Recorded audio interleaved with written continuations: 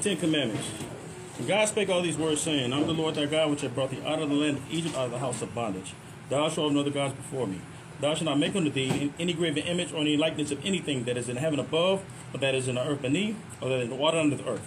Thou shalt not bow down thyself to them, nor serve them. For I, the Lord thy God, am a jealous God, visiting the iniquity of the fathers upon the children, to the third and fourth generation of them that hate me, and showing mercy unto thousands of them that love me and keep my commandments. Thou shalt not take the name of the Lord thy God in vain, for the Lord will not hold him guiltless that taketh his name in vain. Remember the Sabbath day to keep it holy. 6 days shalt thou labor and do all thy work, but the seventh day is the Sabbath for the Lord thy God. In it thou shalt not do any work, thou, nor thy son, nor thy daughter, thy manservant, nor thy maidservant, nor thy cattle, nor thy strangers within thy gates. For in 6 days the Lord made heaven and earth, the sea, and all that in them is, and rested the seventh day. Wherefore the Lord blessed the Sabbath day and hallowed it. Honor thy father and thy mother, that thy days may be long upon the land which the Lord thy God giveth thee. Thou shalt not kill, thou shalt not commit adultery, thou shalt not steal, thou shalt not bear false witness against thy neighbor. Thou shalt not covet thy neighbor's house, thou shalt not covet thy neighbor's wife, nor his manservant, nor his maidservant, nor his ox, nor his ass, nor anything that is thy neighbor's. In the name of Christ we give thanks. Amen. Amen. Y habló Dios todas estas palabras diciendo, yo soy Jehová tu Dios, que te saqué de la tierra de Egipto, de casa de servidumbre. No tendrás dioses ajenos delante de mí. No te irás imagen ninguna semejanza de lo que está arriba en el cielo, ni abajo en la tierra, ni en las aguas debajo de la tierra. No te inclinarás a ellas ni las honrarás, porque yo soy Jehová tu Dios, fuerte, celoso, que visito la maldad de los padres sobre los hijos, hasta la tercera y cuarta generación de los que me aborrecen. Y hago misericordia millares a los que me aman y guardan mis mandamientos. No tomarás el nombre de Jehová tu Dios en vano, porque no dará por inocente Jehová el que tomare su nombre en vano. Acuérdate del día de reposo para santificarlo. 6 días trabajarás y harás toda tu obra, mas el séptimo día es reposo para Jehová tu Dios. No hagas en él obra alguna, ni tu hijo, ni tu hija, ni tu siervo, ni tu criada, ni tu bestia, ni tu extranjero que está dentro de tus puertas, porque en 6 días hizo Jehová los cielos y la tierra, el mar y todas las cosas que en ellos hay, y reposó en el séptimo día. Por tanto, Jehová bendijo el día de reposo y lo santificó. Honra a tu padre y a tu madre para que tus días se alarguen en la tierra que Jehová tu Dios te da. No matarás, no cometerás adulterio, no hurtarás, no hablarás contra tu prójimo falso testimonio, no codiciarás la casa de tu prójimo, no codiciarás la mujer de tu prójimo, ni su siervo, ni su criada, ni su buey, ni su asno, ni cosa alguna de tu prójimo. En el nombre de Cristo oramos. Amén. Amen. Psalm 133. Behold, how good and how pleasant is it for brethren to dwell together in unity. It is like the precious ointment upon the head that ran down upon the beard, even Aaron's beard that went down to the skirts of his garments. As the dew of Hermon, and as the dew that descended upon the mountains of Zion, for there the Lord commanded the blessing, even life forevermore. In Christ's name we pray and give thanks. Amen. Amen. Salmo 133. Mirad cuán bueno y cuán delicioso es habitar los hermanos juntos en armonía. Es como el buen oleo sobre la cabeza, el cual desciende sobre la barba de Aarón, y baja hasta el borde de sus vestiduras, como el rocío de Hermón, que desciende sobre los montes de Sión, porque ahí envía Jehová bendición y vida eterna. En el nombre de Cristo oramos. Amén. Amen. Matthew 6. Our Father which art in heaven, hallowed be thy name. Thy kingdom come, thy will be done in earth as it is in heaven. Give us this day our daily bread, and forgive us of our debts, we forgive our debtors. And lead us not to temptation, but deliver us from evil. For thine is the kingdom, and the power, and the glory, forever. In Christ's name we all pray and give thanks. Amen. Amen. La oración del Padre.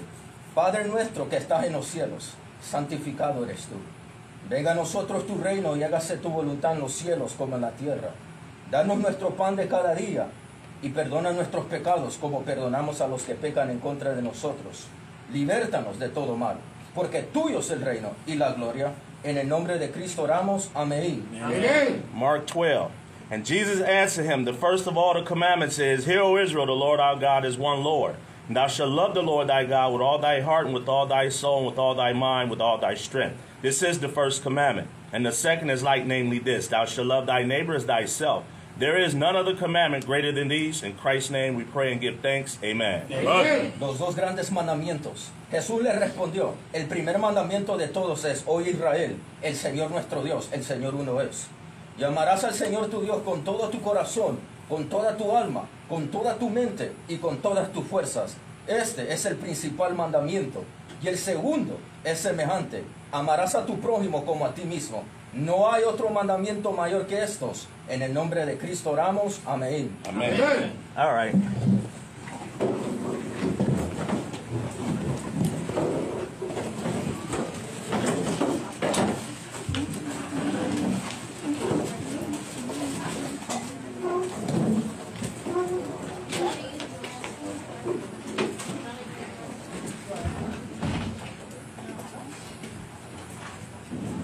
All right, happy Sabbath, everyone. Happy Sabbath. All right. Feliz día de reposo, mis queridos hermanos.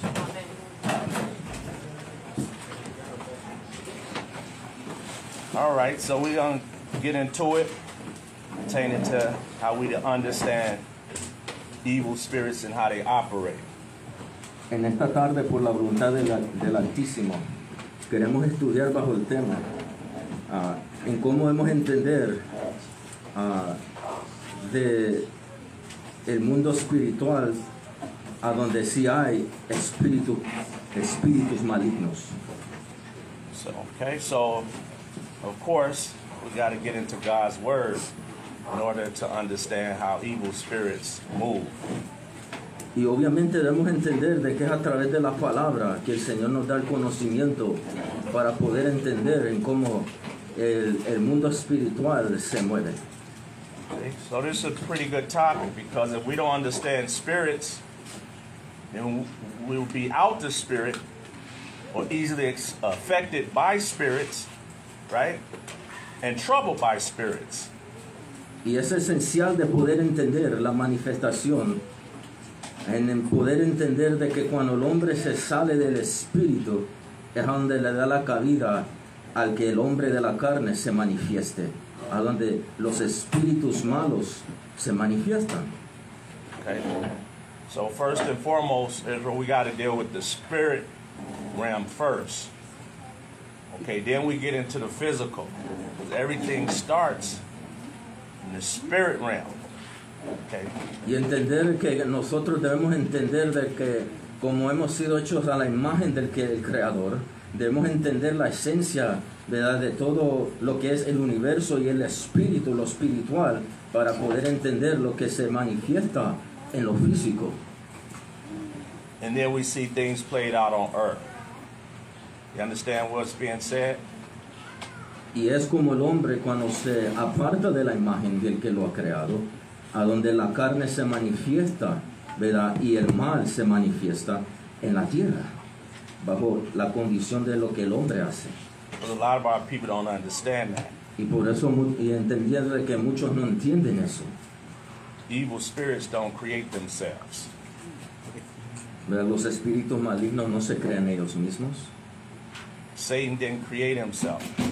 Lo que ahora podemos entender de Satán, que significa el adversario, él no se creó él mismo. Eso sale del corazón del hombre, hermanos. So when you deal with Genesis 3:1, what did it say? That the serpent was what? More subtle than any creature the Lord God had made. Right. So remember, Moses is writing that. That's symbolism. So what's the serpent? Who was the serpent? Satan. It's Satan. Okay, you get that precept in Revelation 12. Entonces por eso cuando vamos a Génesis capítulo 3, cuando entendemos lo simbólico de la serpiente, ¿verdad?, como podemos ver a través de las escrituras en Apocalipsis, en la representación de lo que dice el dragón, el diablo o la serpiente, está hablando, ¿verdad?, de la conciencia del error, del mal, a donde se manifiesta el espíritu maligno del hombre, que se aparta de lo que es la verdad, de lo que el Señor creó en el hombre, que es la imagen de él. So what's being said? Why did Moses call Satan a serpent? Is it a serpent a part of God's creation? Entonces, ¿por qué cuando leemos en Génesis, en lo que se llama el Pentateuco, sobre los libros de Moisés, por qué Moisés le nombró a la serpiente en el aspecto, porque no fue que Dios creó la serpiente? So the serpent is part of God's creation, just like the other beasts of the field. Asimismo, la serpiente fue creada por Dios, así como las otras bestias que fueron creados, ¿verdad?, en la tierra. So it's telling us right there in Genesis 1 that Satan is a part of the Most High in Christ's creation. It's telling us right in that verse in Genesis 3 and 1. Entonces podemos ver de que la serpiente, o sea, el animal, sí es creado por el Creador, pero debemos entender lo simbólico en por qué el Señor usó esta serpiente. Porque el Señor dice que Él creó todo bueno. Cuando lees en el capítulo 1, Él lo creó, ¿qué? Perfecto. Pero ¿qué sucedió en el corazón del hombre? Read in Exodus, didn't it say that Moses fled from the serpent? Cuando lees en Éxodo, no dice que Moisés, por eso vamos a entender lo simbólico de la serpiente, en cómo aún Moisés dice que le tuvo miedo a la serpiente, porque esa es la característica del hombre, ¿verdad?, que manifiesta, ¿verdad?, la mentira o el mal, hermanos. Didn't it say the Lord sent fiery serpents amongst Israel and it bit our nation, our people? Lo dice que el Señor mandó, ¿verdad?, serpientes venenosas que mordían al pueblo, o sea, daba un veneno y muchos caían tendidos en el desierto. So we can get that straight, okay? So let's go to Ecclesiasticus in the Apocrypha, 39:25. Entonces vamos a Eclesiásticos, capítulo 39. Como siempre decimos, el Eclesiástico está encontrado en lo que hoy se llama el apócrifo, que siempre ha estado en la Biblia. So the Lord ain't creating spirits to rebel against him and then he got to kick them out of heaven. Entonces debemos entender que el Señor Él creó todo bueno, hermanos. Y Él no hizo a lo que hoy se dice ángeles y que se iban a rebelar en contra de Él y después los iba a expulsar. No, hermanos. El Señor dice que todo lo creó perfecto. Pero ¿qué es lo que ocurre en el corazón del hombre para que el mal se manifieste? Okay, so Ecclesiasticus 39:25. So let's get busy, Israel. Stay focused. 39:25. Eclesiástico 39:25. It says, for the good See, for the good are good things created from the beginning. See, for the good are good things created from the beginning. Meaning from the beginning of creation, the Lord got good spirits, evil spirits, but them good spirits are created for men that want to deal upright. Por eso el 25 dice, desde el principio, dice, destinó bienes para los buenos. O sea que desde el principio podemos ver en cómo el Señor destinó todo lo que es la imagen de Él y su espíritu que se mueve por toda la tierra a donde le daba al hombre todo el bien. So evil things. See, so evil things is still talking about creation, right?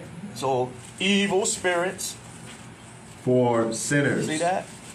Y dice, y para los malos, podemos ver de que les dio, dice, bienes y males, en el aspecto de que aún el sol puede salir a los buenos, pero también sale a los malos, y les daba también cosas buenas, y les daba también cosas malas, por sus actos. So when you further read in the chapter, start getting into the spirits that's created for vengeance. Y cuando sigues leyendo a través del capítulo, podemos ver en cómo Sirac hablaba, en cómo el Señor había creado, ¿verdad?, diferentes, ¿qué?, espíritus. You understand? Because evil spirits don't create themselves. Porque debemos entender de que no hay nada que fue creado que el Señor no creó. No hay ningún espíritu que se pueda crear él mismo. No, eso nace, hermanos, bajo lo que el Señor ha creado, pero debemos entender en cómo el hombre acciona.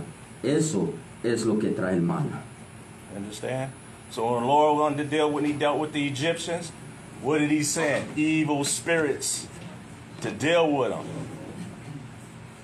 Y por eso cuando miramos la historia de Egipto, una nación que tiene un corazón endurecido, podemos ver de que el Señor mandó espíritus, ¿verdad?, a donde cayó una gran nación. See? He gave them on one plague, the plague of darkness. And he sent them spirits, man, was jacking up their psyche. Right? A donde miramos lo que se nombra las plagas. Cuando cada plaga que se manifestaba en Egipto, ella traía y destruía los dioses de Egipto. So that's why we're supposed to be about repenting. Okay? Y por eso nosotros, como los hijos de Dios, debemos entender el arrepentimiento en cómo su Hijo amado nos vino a dar la verdadera conciencia de su Padre Celestial, en cómo nos creó desde el principio. Right, so let's get Isaiah 45 and 7. Vamos a Isaías 45 en la Biblia.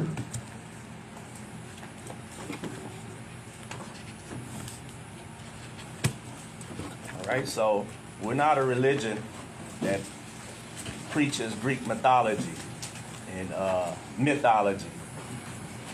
No. Entonces debemos entender que el evangelio que es enseñado bajo los apóstoles de que él escogió no fue fundado bajo la mitología o el ocultismo de los griegos y las filosofías de la sabiduría de Babilonia. No, hermanos. El evangelio que es predicado viene del Padre y el poder, ¿verdad?, que se llama a través de su Hijo amado, Jesús de Nazaret. So this Isaiah 45 and 7. Isaías 45, versículo 7. It says, I formed the light. See, so the Most High, through Christ, he said, I formed the light. See, we're dealing with creation. The angels and all that, where do they dwell? The spiritual realm. So we starting there first. Okay? Dice el verso 7, dice que formó la luz, o sea que Dios, Él es el autor, ¿verdad?, de toda la luz, de toda la verdad, de toda la palabra, que es la verdadera verdad. Él es el que hizo toda la esencia, que a través de esa misma luz, a través de esa misma palabra, lo invisible se pudo formar hacia lo visible. So the light didn't create itself. Entonces, como siempre decimos, para que la luz pueda existir, tuvo que haber un creador. And create darkness. See, the Lord said, and create darkness. See the balance? So darkness ain't created itself. Y dice, y creó las tinieblas. O debemos entender bajo la tradición del pueblo de Israel, ellos siempre creían que todo venía, que todo lo que existía, ¿verdad?, se manifestaba sobre un solo Dios, el que crea todas las cosas. Por eso dice, y creó también, dice, las tinieblas. I make peace and create evil. See, a lot of our people don't know that. They don't understand that. How the Lord create evil spirits to go jack people up, man. That's why you read in Ecclesiastes 39, you keep reading how the Lord create spirits for vengeance. Dice que hago la paz y dice y creo la adversidad. O sea, cuando entendemos es que el Señor permite, ¿verdad?, de que bajo en como el Señor nos creó, el ser humano es el que se manifiesta y crea la adversidad. ¿Y cómo la crea? Cuando se aparta de la luz. ¿Y a través de qué? Cuando le dan cabida al hombre a estos espíritus, ¿verdad?, y manifiestan la adversidad. Porque recuerda, el Señor creó todas las cosas, pero las creó perfectas. Pero es el hombre que las convierte en el mal de la adversidad. It says, I, the Lord, do all these things. And that's crystal clear. Y por eso dice, yo Jehová soy el que hago todo esto. So we're not to play with the king of terrorists. Okay? We're not to play and persecute God's children. Because the Lord will deal with us. You understand? Just like Christ said, if you offend one of these little ones that believe in me, their angels behold the face of my Father which is in heaven. That's serious. Entonces por eso el hombre debe de entender de que ahora el Señor nos ha dado la oportunidad de poder venir a ese que creó todo perfecto a través de la luz, a donde el hombre tiene la oportunidad de salir de las tinieblas de que el mismo hombre crea a través de su, cuando se aparta de la luz y comienza a entregarse al reino de terror, a donde comienza ahora a atacar a los que le aman, a los que comienzan a perseguir y a robar y a destruir naciones a través de guerras y diferentes cosas. El hombre es el que toma la acción porque deja que la tiniebla entre dentro de ellos y comienzan a donde atacan, ¿verdad?, y destruyen al ser humano. Aún Cristo dijo de que el que aún le hace daño a uno de mis pequeñitos, y recuérdese, le dice el Señor, de que la cara de ellos siempre está ante la presencia del Señor. Okay, let's get Psalms 148. Vamos a Salmos 148.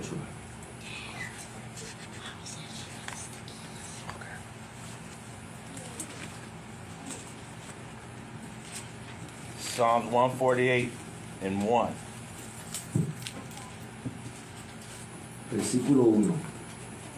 Praise ye the Lord. Praise ye the Lord from the heavens. See what's being said? Say, praise ye the Lord. Praise ye the Lord from where? The heavens. That's the spiritual realm. Dice, alabar al Señor desde los cielos. O sea, en la manifestación, cuando habla de los cielos, no está hablando de una nubecita, sino entendiendo de que el Señor está en todo lugar. Él existe ayer, hoy y para siempre. Él es el de ayer, el principio y el final, hermanos. Praise him in the See, heights. praise ye him in the heights, meaning the heights above, the heavens. Y dice, alabarle en las alturas, o sea, adorarle en espíritu y en verdad, hermanos. Praise ye him, all his See, angels. praise ye him, all his angels, meaning ministering spirits. Praise ye him, all his hosts. Right. Dice, alabarle vosotros todos sus ángeles. O sea, alabarle todos los que son sus mensajeros. Alabarle también todos los que son hijos de Dios. Dice, alabarle vosotros todos sus ejércitos. See, so the host of God is those angels. And they hearken to God's commandments and do his bidding. Where? On earth. Entonces los ejércitos del Señor bajo toda la creación, ¿verdad? Y lo que ángel significa es los mensajeros que a través de sus pensamientos, a través de su mente, se manifiesta todas las cosas y vienen a existencia. Esos mensajeros, y aún nosotros debemos que alabar al Creador que hizo los cielos y la tierra. You see, so then he started talking about the sun, the moon, the stars, everything that's in the heavens above, right? Then let's read verse 5. Y por eso dice sus ejércitos y comienza a hablar de qué, el sol, la luna, las estrellas, todo eso es parte de sus ejércitos. Por eso vamos al versículo 5. You mind going over that? What's that? Verse 4. You like praise, give him praise like when you give him thanks. Yeah, everything, the sun, the moon, the stars, they do the Most High's Okay, commandment, Most High. just like angels. Okay, I got it.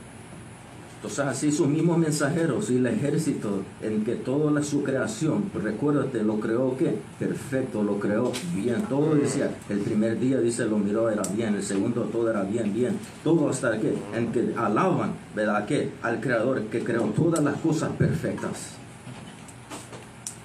So let's check out verse 5. This is Psalm 148, verse 5. Verso 5. Let them praise the name of the Lord. What's to them? Dice, alaben el nombre de Jehová. Jesse. The angels, the host of heaven, the whole list we just came off of. Right, exactly. It says, for he For the commanded, Most High commanded, and they were created. and they, all that we read, were created through who? The Christ. So angels are part of God's creation. What about the evil spirits? Same thing. They don't create themselves. See, the answer is all in the book. Y dice, alaben el nombre de Jehová, porque Él mandó y fueron creados. Entonces podemos ver de que todo lo que Él creó fue a través de ese pensamiento y esa acción y manifestación de la luz, en como cuando comenzó a crear los cielos, ¿verdad? El sol, la luna, todos, los ángeles, todo lo creó bajo la verdadera perfección, hermanos, y fueron creados bajo él. And so since we talking about evil spirits, you might have a brother or sister that's dealing in wrath. You understand? They unreasonable. They troubled. They looking to attack you or whoever. Why are they like this? Because they have evil spirits on them. Entonces, viendo que el Señor creó todo perfecto, ¿verdad? Y lo creó bien.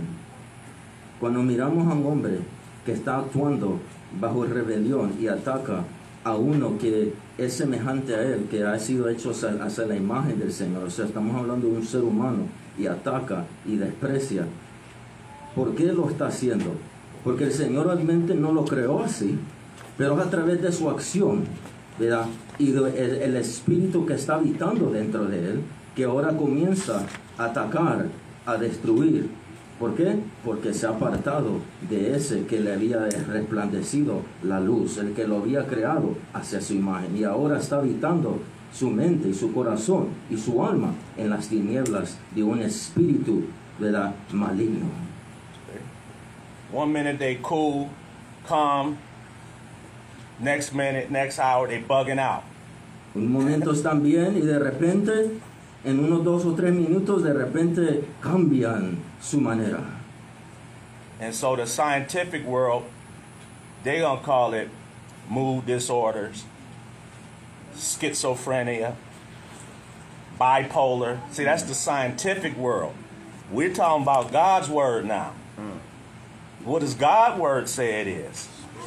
Okay. Y cuando hablamos de los términos científicos, hombres vienen poniéndole a títulos que son bipolar o que tienen una cierta enfermedad, pero lo que debemos ver de lo que atribula la mente del hombre y el corazón son los mismos pensamientos que condenan, el mismo espíritu que condena bajo las tinieblas, y la mente del error, que todavía su mente sigue esclavizada, y por eso, ¿verdad?, cambian de repente, porque todavía sus almas o sus mentes están esclavizadas, ¿verdad?, en ese espíritu que tienen, a donde están una esclavitud, hermanos. See? So let's get 1 Samuel 16 for example. Vamos a 1 de Samuel, capítulo 16, para un ejemplo. 1 Samuel 16:13. Versículo 13. So we have to know what we're dealing with, Israel. We're dealing with spirits, because if we don't understand, we can be easily out the spirit and be having spirits on us. Entonces debemos entender que cuando estamos hablando con un ser humano, obviamente el que es hijo de Dios y manifiesta el Espíritu de Dios, o sea, la imagen de ese Cristo, vamos a poder ver la diferencia de uno que está habitando en el espíritu del mundo, que es la carnalidad del hombre, y vas a poder distinguir y vas a darte cuenta de que estás enfrentándote a un hombre, o estás enfrente de un hombre que puede tener el Espíritu de Dios o puede tener, ¿verdad?, lo que se llama un espíritu maligno dentro de ellos. See, this 1 Samuel 16:13. Then Samuel took the horn of oil and anointed him in the midst of his brethren. So here's Samuel, the prophet, or judge. He took the anointing oil, anointed David, right? And the Spirit of the Lord came upon David from that day forward. Right, so now we're dealing with what? A good spirit, right? Because the Spirit from the Lord came upon David. Y Samuel dice, tomó el cuerno del aceite y lo ungió en medio de sus hermanos. Y desde aquel día dice, en adelante podemos ver ahora, dice, el Espíritu de Jehová. Ahora estamos hablando, como dije, el Espíritu de Dios ahora iba a habitar en la vida de David. Estamos hablando del Espíritu Santo, hermanos. You see? So this Spirit, the Holy Spirit, righteous Spirit would be on David to the point it would bring certain music with David. It would make up the music and be able to play it, call people to chill out. That was the Holy Spirit. Y lo poderoso del Espíritu Santo, ¿verdad? Que refleja la misma manifestación de la imagen de cómo el Señor nos ha creado. Podemos ver en cómo David podía habitar en la melodía y en la atmósfera del Espíritu, en cómo el Señor a través de esa música podía usar a David y él también podía entrar entre su presencia y podía manifestar, ¿verdad? Esa habitación donde David habitaba, y lo podía reflejar y lo podía ver, ¿verdad? Se podía reflejar en la vida de David. So Samuel rose up and went to Ramah. Uh-huh. Y se levantó luego Samuel y se volvió a Ramá. But the Spirit of the Lord departed from Saul. So why did the Spirit of the Lord leave Saul? Jesse. Because he went into David. And Yeah, but why did the Spirit leave Saul? he was no longer anointed. Yeah, but why? Because he was entertaining and being disobedient to the Most High. There you go. Remember the chapters before, he was self-willed, do his own thing, right? Proud, be ungodly. So as Lord said, I'm going to take my spirit from him. Right? Right. Y cuando dice en el versículo 14, el Espíritu de Jehová se apartó de Saúl, debemos entender en el capítulo anterior, en la razón de que el Espíritu del Señor se apartó, es porque el hombre, como a un rey Saúl, podemos ver de que él, a través de sus actos, ¿verdad?, comenzó ahora a habitar, ¿verdad?, en su propio espíritu, ¿verdad?, en su propia conciencia del error, pensando de que lo sabía todo, que podía manejar su vida, hacer lo que él quería, ¿verdad?, codiciar el botín de las otras naciones, ¿verdad?, ir hacia la idolatría, decir yo estoy guardando los mandamientos, pero en verdad no los estaba guardando. O sea que dentro de él, ¿verdad?, él mismo, el hombre, es el que se aparta de la imagen, y ahora a través de su propio espíritu podemos ver de que ahora entra la destrucción del propio hombre, porque él es el que trae el propio mal sobre sí mismo.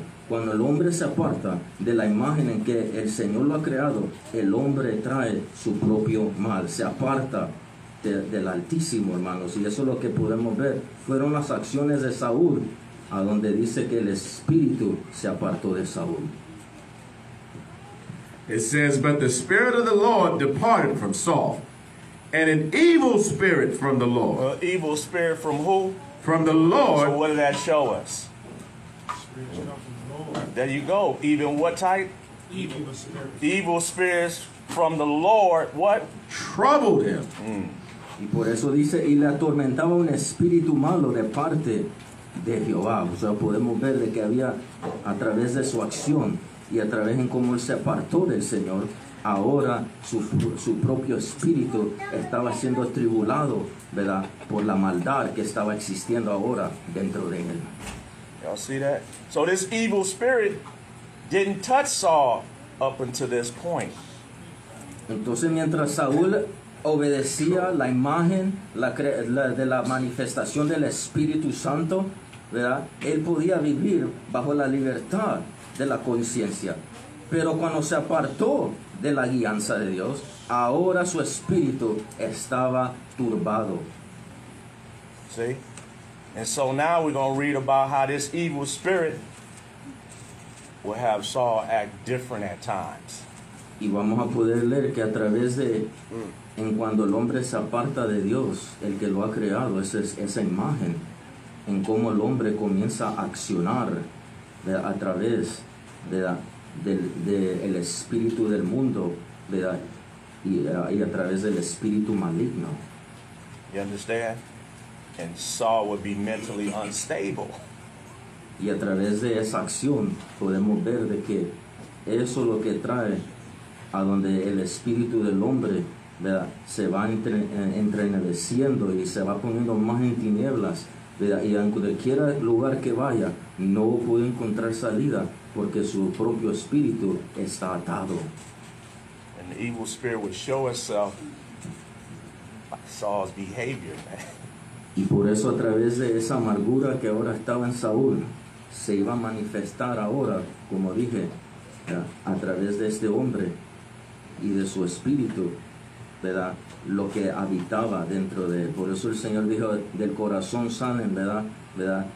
Los pecados, del corazón sale la fornicación, del corazón sale la mentira, del corazón sale todo, de dentro del hombre, de ahí suceden las cosas, de la mente del hombre, hermanos.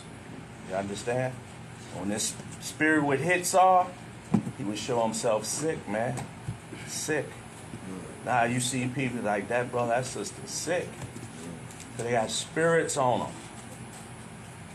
Y por eso cuando esto salía del corazón, este espíritu salía del corazón de Saúl, se podía notar, se podía reflexionar en su vida, ¿ya? A donde en verdad no había ya paz. Y aún trataba de buscar a Samuel y decía, búscame a Samuel. Pero ni aún que buscaba a Samuel, no podía encontrar paz. So you gotta be able to discern, Israel. Them evil spirits hit people. They be ready to fight, and they want to invite you into their zone. If you ain't reading it, you can get sucked up in there, and you'll be in a fight, all type of stuff, because you're not discerning spirits. So you got to be careful. This is why this class is going out. Y por eso debemos de discernir los espíritus de los hombres, hermanos. Porque debemos entender de que hay en veces que aún los apóstoles dice probar los espíritus, entendiendo de que hay muchos también falsos profetas, a donde hay hombres que también se disfrazan, que pueden demostrarlos, pero en verdad no, sino que están ahí puestos para pelear, prestos para atacar, prestos para ir en contra de ti. Y por eso debemos de discernir, hermanos. See, so we're at verse 15. Verso 15. Right. And Saul's servants said unto him, Behold now, an evil spirit from God troubleth See thee. that? So even Saul's servants could see a change in what? Behavior. See, in Saul's behavior. They could read it. See how we was keen on that. See, now a lot of our people, they can't read it like that. They go into the medical world. See, the scientific world. Y dice el 15, y los criados de Saúl le dijeron, he aquí ahora un espíritu malo de parte de Dios le tormenta, dice. Entonces aún sus propios criados, ¿verdad? Podían ver de que ahora en Saúl, ¿verdad? Su espíritu había sido cambiado a ese Saúl que él antes era. Podían ver en cómo accionaba. Podía ver de que solo de lo que salía de él, ¿verdad? Era una esclavitud, era un rencor, era una amargura. Las tinieblas que viene cuando el hombre se aparta de la imagen del Creador. See, and a lot of our people go to church, they can't read it. Y muchos pueden ir a la iglesia, pero no pueden ver esto. Some of them make excuses for the ones that got spirits on them. Oh, they just emotional. Y algunos están en excusas para esos que actúan de esta manera, ¿verdad? De la forma negativa. Dice, oh, eso solo es temporal. No, hermanos. See. And you see also too here, the servants knew where the spirit came from. Right. They knew it came from the Most High.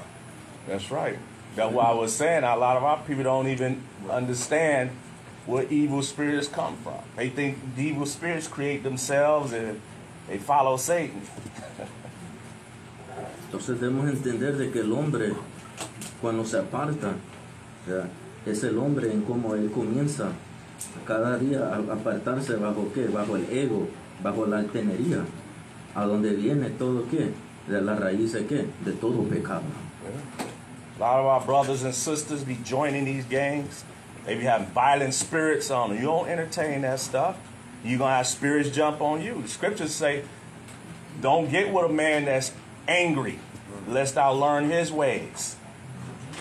And it be a snare to thy soul. Pero eso cuando miran las pandillas, cuando uno entra, da la iniciación, ¿verdad? Dicen que lo golpean, ¿verdad? Y cuando es golpeado, ¿verdad? Entra en ese grupo, demostrando como según una comunión, pero lo que debemos entender de que esa misma mentalidad, esa misma mente errónea, ¿verdad? Se activa sobre ese que es iniciado, Vea, y ahora comienza a pensar de la misma manera y comienza a sentir odio porque alguien le dijo que debe de odiar a ese, o porque me hicieron algo daño a mí y ahora yo tengo que hacerle algo daño a otra persona. ¿Ves? Donde las escrituras dice el que se junta con uno que tiene coraje, ¿verdad? Obviamente eso es como algo que se pasa, es una mentalidad en cuando el hombre se sigue apartando más y más de Dios, del Altísimo, comienza a habitar en su propio camino, en su propia instrucción, a donde trae consecuencias y la destrucción de muchos. See, real quick, get Proverbs 16:29. Rápidamente vamos a Proverbios 16. Yeah. Just to make the point, you got a gang out here called the Violent Boys. They got spirits on them. Violent spirits like these other gang members, sisters joining these gangs. These spirits, and they think, that's my family. No, they not. Why they DPing you and punching on you for you to get in there? They ain't family. What did Christ say was family? See? He that doeth the will of my Father, the same as my brother. So we be having it twisted thinking that's family. They'll lead you to hell. No, this family. Right here. This where you get the love. Right here.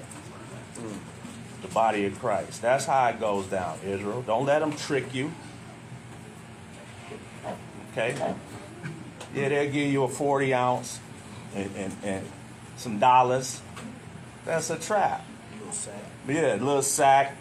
But once you go to prison and all that, they ain't sending you nothing. He ain't get a letter. You trying to ask the CO, hey, can I get a collect call? You didn't know that was coming, huh? See? False love.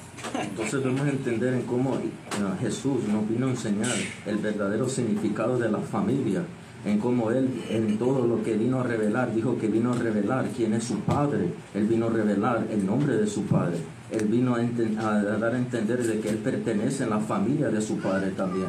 En que todos dice que hacen la voluntad de mi Padre, esos son mis hermanos y mis hermanas. No lo que el hombre promueve, ¿verdad?, en el espíritu del mundo y de la destrucción, de que da los inicios a donde puedes entrar a una pandilla y te golpean y dicen, pues, mira, te damos este puro, o te damos esta cerveza, o te damos esta caguama, dicen, y ahora tú eres parte de nosotros. Ese no es el verdadero amor.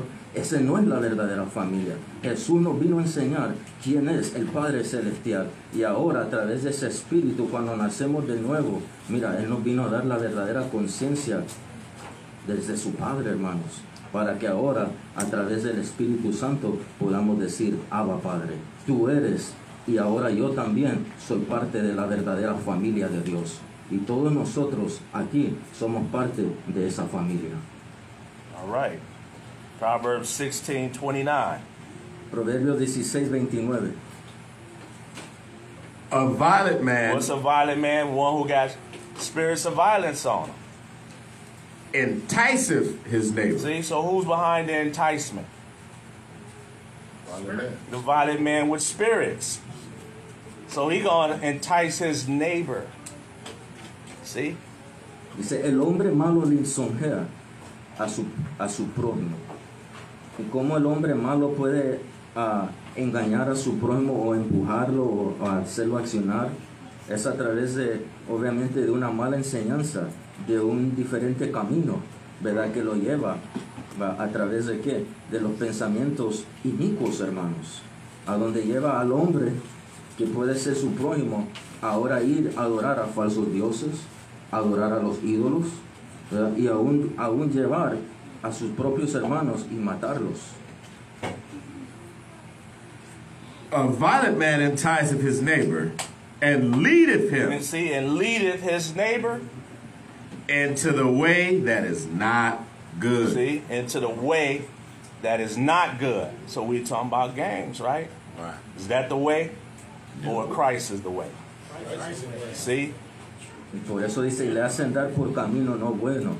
Cuando hablamos de camino, estamos hablando de una guianza, obviamente, a donde pueden haber muchos caminos, pero debemos entender de que Jesús dijo que solo hay un camino, y es solo a través de él, porque dice, yo soy el camino, la verdad y la vida. Pero podemos ver de que bajo el espíritu del mundo, el hombre que se aparta del Dios Todopoderoso, escoge ¿qué? A través del error de la mente, a través de sus decisiones, a través de su conciencia, y aún ser empujado por tal vez su prójimo, ¿verdad? Lo lleva a escoger diferentes caminos que parecen ser buenos, pero al final son destrucción, dice también Proverbios.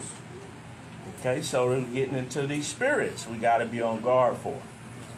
Entonces debemos de vigilar y estar atentos en lo que habitamos en esta tierra, hermanos. These false leaders. Isaiah spoke about false leaders that the youth follow and say they that are led of them are destroyed. I think it's in Isaiah 9 or somewhere. Yeah. Isaías también profetizó y hablaba de los falsos profetas, ¿verdad? En cómo se levantaban y llevaban al pueblo a adorar a los Baales y a las nuevas religiones que se levantaban en Babilonia, hermanos. Los falsos profetas que los llevaban a un camino malo. So we back at 1 Samuel. Real quick, jump in Proverbs 16. Read verse 27. En el mismo Proverbios 16, lee el 27.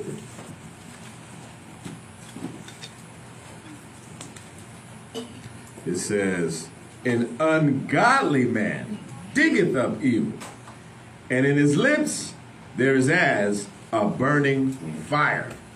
El hombre perverso cava en busca del mal, y en sus labios hay como llama de fuego. And so, like, we're going over, dealing with the brother was talking about, like, the subject with a lot of these youths that be misled by these so-called gangs. Entonces el mismo tema de los jóvenes que entran en las pandillas hoy.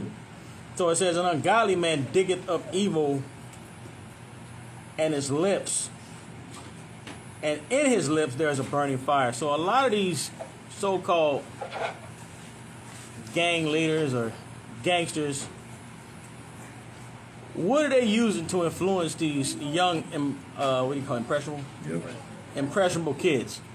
Entonces, ¿cómo es que un hombre puede usar su lengua o sus labios para atraer influencia hacia una persona? Q. Music. Puede usar música. Money and power. What did it say? Jesse. Uses words. It's words. Podemos ver en el versículo habla de labios, está hablando de palabras, hermano. People don't understand how powerful words are, how words be carrying. Debemos entender de que la lengua puede aprender aún bosques. En la lengua tiene mucho poder, hermanos. See, they know they can influence these kids. You ever seen gang members recruit 40, 50-year-old men? No. How come? They're not that. They're not gullible, man. Let's go do this drive-by to a 40-year-old. He gonna be like, man, get out of here, dude. Entonces podemos ver de que el hombre perverso, a través de su labio, que busca, obviamente anda buscando el mal siempre, debemos entender de que sus labios, ¿verdad?, traen destrucción y pueden llamar a muchas personas y quizás sonar como si tiene algo de sabiduría, pero es una sabiduría disfrazada de lobo, hermanos. So see, all these verses from 27, 28, and 29, they're all flowing together. They're talking about wicked people and the influences and the things that they do and how they sow discord and how they be stirring up evil. Por eso cuando lees este capítulo habla en cómo la perversidad y en cómo el hombre que busca el mal, ¿verdad?, es porque ellos toman la decisión en cómo a cada rato, en cada momento se entregan para ser ese hombre inicuo, a donde todo lo que sale dentro de ellos, porque se han apartado de la voz de Dios, ¿verdad?, todo lo que sale es fuego que destruye, ¿verdad?, y quebranta al hombre. And just to finish that part, it says, and in his lips there is as a burning fire. So you got to be careful, because a lot of this stuff that be going on in the streets, a lot of these beefs with different gangs, how do they get started? It's not always just through the act of violence, Jesse. He said, she said stuff. It be rumor mills. Por eso es tener cuidado de que el hombre que busca mal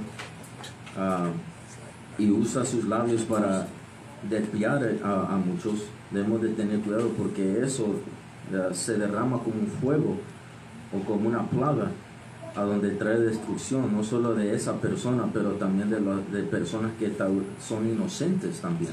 Charlie. In that verse 27, an ungodly man diggeth up evil, and that talking about that he look for trouble. Yep. See, because that's a good analogy, because when you're digging for something, you what? You're looking. You're looking to stuff, and that's when we talking about people that got spirits. They can't. It cannot be. They have a problem with peace. Donde hay personas que tienen problemas con la paz, y por eso debemos entender lo simbólico, ¿verdad? Del dragón, en cómo se va y se opone, ¿verdad? De todo lo que es la verdad. Y obviamente la verdad es la paz, es la luz. Entonces, la representación de lo que se aparta de la luz, ¿verdad? Está en contra de la paz. They can see a peaceful situation, or people being calm, or just being cool. That demon that's inside of them, because that's what it be. It be the demon inside of them. They got to rise up, and they got to find something to keep things going. Got to keep stirring up stuff. You know, that's the only, because see, they find peace through the what? Through the violence. Through the violence. They find peace through the trouble and through the provoking. See, that's how they get at peace, when other people are in disarray. Y por eso debemos entender el poderoso en cuanto el evangelio se comenzaba a predicar sobre la tierra. Cuando el imperio de los romanos comenzaron a ver en cómo toda la gente se convertía, ellos dijeron, no podemos dejar que esta paz siga continuando. Entonces ellos se levantaron y comenzaron a perseguir a la mujer, ¿verdad? Como dragón, en pos de ¿qué? De destruir ¿qué? La paz, hermanos. Y esto es en la representación del bien y el mal, en cómo el hombre que se entrega hacia el mal, ¿verdad? Se convierte como ese dragón, ¿verdad? Que va y ataca, ¿verdad? Todo lo que es, ¿verdad? La verdad, todo lo que es, ¿verdad? La libertad y la paz en el mundo. Right. So that scripture I was talking about, I think is Isaiah 9:16, about false leaders. Isaías 9 es la palabra, la escritura donde habla de en cómo Isaías exhortaba al pueblo porque sus grandes profetas se habían apartado en pos de los Baales y ahora estaban profetizando, pero no a través de Dios, sino a través del engaño. See, so we back at 1 Samuel 16. So Saul's servants told Saul, like, listen, man, brother, you're not well. You got evil spirit from the Lord on you. That's what they told him. You are not well. Y por eso podemos ver ahí en el 1 de Samuel capítulo 16 en cómo sus criados, miraban la situación de Saúl y podían ver de que el Saúl que antes era ya no habitaba en cómo estaba ahora estaba habitando en un diferente espíritu. So we're at the 16th verse. Versículo 16. It says, let our Lord now command thy servants. Yeah, so they speaking to Saul. They calling him their Lord. So they said, let our Lord, meaning Saul, now command thy servants, meaning them. Give them the order. That's what they asking Saul to do.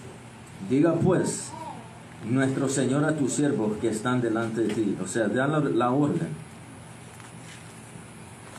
It says, to seek out a man who is a cunning player on an harp. And it shall come to pass, when the evil spirit from God is upon thee, that he shall play with his hand, and thou shalt be well. See? Dice que busquen alguno que sepa tocar el arpa, para que cuando esté sobre ti el espíritu malo de parte de Dios, el que toque con su mano y tengas alivio. So would Saul at times show himself mentally unstable?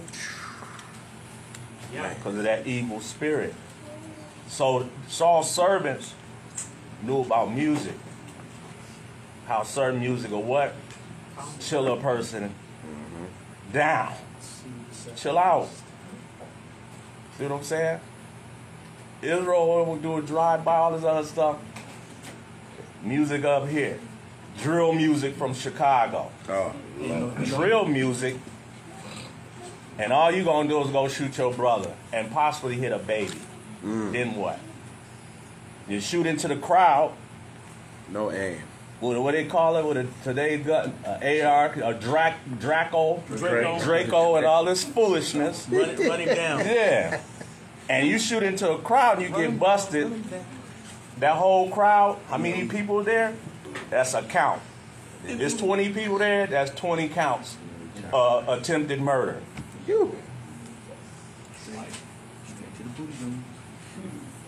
And they gonna continue to play with your mentality till you just snap.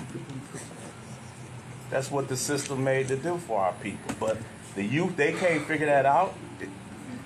They want to have fun till it runs out. Entonces podemos ver en este versículo, en cuanto el hombre se aparta de la presencia del Señor, el hombre puede estar viviendo y existiendo, pero lo debemos entender en el aspecto, en la mentalidad del hombre, de que los pensamientos, ¿verdad? En cuando el hombre se aparta y viene esa maldad sobre el hombre, esos pensamientos son como fuego, ¿verdad? Que atormentan, que trae tristeza, que trae aún soledad, porque la mente está esclavizada. Entonces podemos ver de que David, que estaba lleno del Espíritu Santo y podía habitar en la presencia, recuérdate que él había sido ungido y tenía la unción del Espíritu Santo sobre él. Podemos ver que los criados habían entendido, ¿verdad? En la manifestación de cuando uno alaba a Dios, cuando uno entra en la presencia del Señor, ¿verdad? Esos pensamientos que aturbaban a Saúl, esos pensamientos que le traían tristeza y quizás decía, me aparté del Señor, ahora nada puedo hacer, ahora estoy lejos del Señor. Lo buscaba, lo tormentaba. Y podemos ver de que cuando David tocaba el arpa, dice que él tenía alivio dentro de su alma, a donde podía la melodía y la música, en la atmósfera de la presencia del Altísimo, en cómo él podía decir y poder reflejar y tener el alivio en su mente. El hermano del ejemplo, no como ahora mucho la juventud, en vez de buscar la presencia del Señor, alabar al Señor, ¿verdad? Y poder venir al arrepentimiento, lo que hace es entrar al automóvil, aprende la música en todo volumen, ¿verdad? Con corridos, con música de matar, música, ¿verdad? De corriente, ¿verdad? De destrucción, a donde ahora quiere ir a vengarse de una persona. Por eso los pensamientos, debemos entender que la mente que está cautiva, la gente puede estar bien, tener dinero, puede tener muchas cosas, pero los pensamientos de la mente cautiva, cuando está en el error y en la tribulación de su mente, esos pensamientos pueden ser como fuego que destruye el alma y aún los lleva hasta la muerte. Yeah. So here you in a 2-minute fight, if that, because you know you have no lungs for doing all the drugs, and get tacked on your time 2 years. 2 more years. Do the math. 2 minutes. 2 years. Do the math. Does that make any sense? But we don't be thinking. Y por eso la mente que no tiene alivio, que se aparta de la presencia del Señor, los lleva, como dijo el hermano, a cometer atrocidades que en 1 minuto o 2 minutos lo hicieron, pero ahora tienen sentencia de 2 aún hasta eternidad, hasta la que muera en la prisión, hermanos. ¿Por qué? Porque su mente todavía está siendo tribulada bajo la cautividad de su mente, porque se ha apartado y está lejos del Creador. You were gonna say something, Jess? I was just gonna make the point about drill music. It means kill music. Right. So it says it in the name. They playing it to go kill people. That's right. That's right. And ask yourself, which gang has won the war? Because it's self-destructive. That's it. Y por eso deben de preguntarse, ¿cuál pandilla ha ganado una guerra? Nunca. ¿Cuál nación en verdad ha ganado una guerra? Las guerras siguen, porque a través de la guerra y la mente del error nunca va a haber paz, sino que van a continuar ¿qué? Guerras, ¿verdad? Van a continuar los saqueos, van a comenzar la discriminación. ¿Por qué? Porque la mente del hombre sigue apartado del Creador. So did Saul need help? Entonces Saúl necesitaba ayuda. Extreme help. He needed help. That's why his servants say, look, let's go find a brother that can play some music so you can chill out, man, because you're not well. Entonces David, podemos ver de que fue enviado por Dios para ir a tocar el arpa, y cuando el arpa era tocada traía alivio, ¿verdad?, en la mente de Saúl. Charles.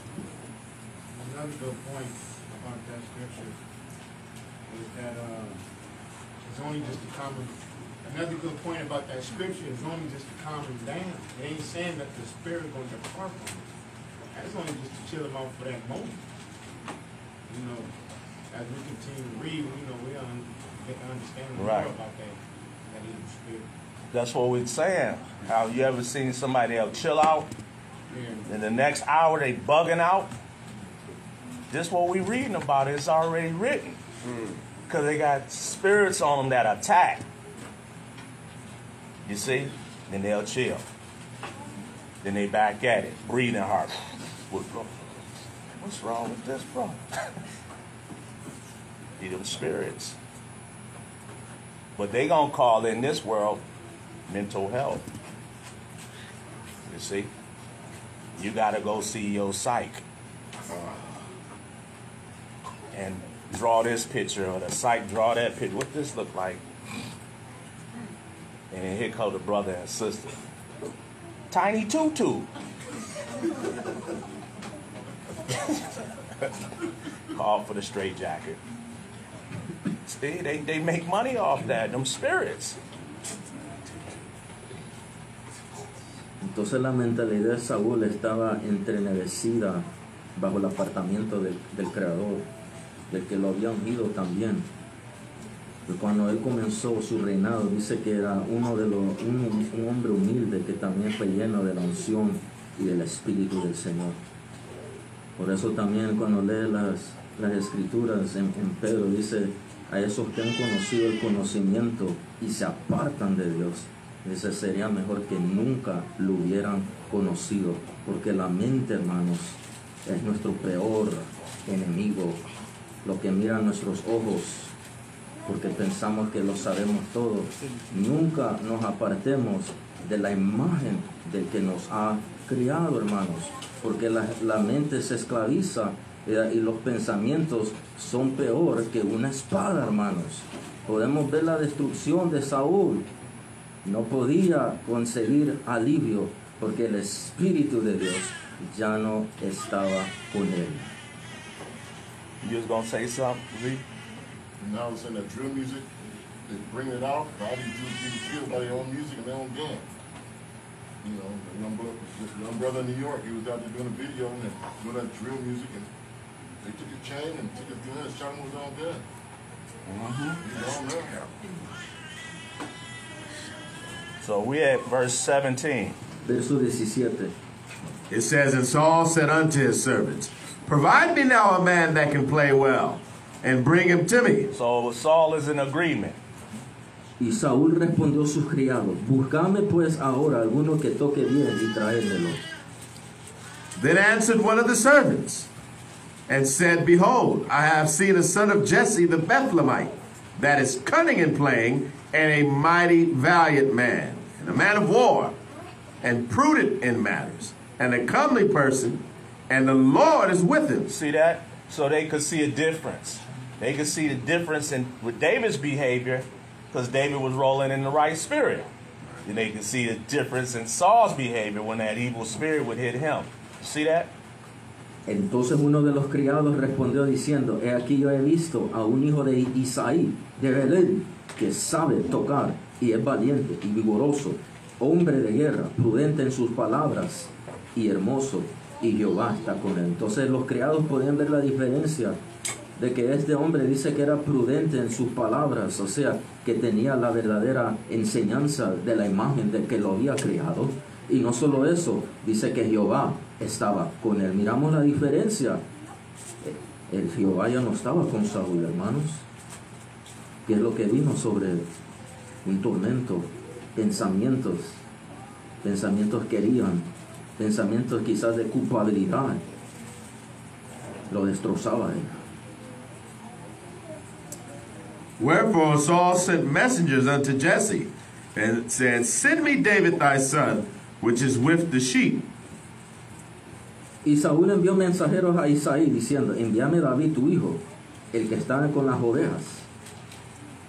And Jesse took an ass laden with bread, and a bottle of wine, and a kid, and sent them by David his son unto Saul. Y Saúl dice, y tomó Isaí un asno cargado de pan, una vasija de vino y un cabrito, y lo envió a Saúl por medio de David su hijo. And David came to Saul and stood before him, and he loved him greatly. See, it said he what? He loved him greatly. That's at first. You understand? That's at first. And he became his armor bearer. And David became Saul's what? Armor bearer. See, so David would be the one that carried Saul's armor. Close. That's at first. Y viniendo David a Saúl, estuvo delante de él, y le amó mucho, y le hizo su paje de armas. Entonces podemos ver de que cuando Saúl en el comienzo, cuando él miró a David, él pudo ver también en cómo David, ¿verdad?, tenía al Señor con él, y pudo ver y tener un poco de alivio en su corazón, donde dice que lo amó mucho en el principio.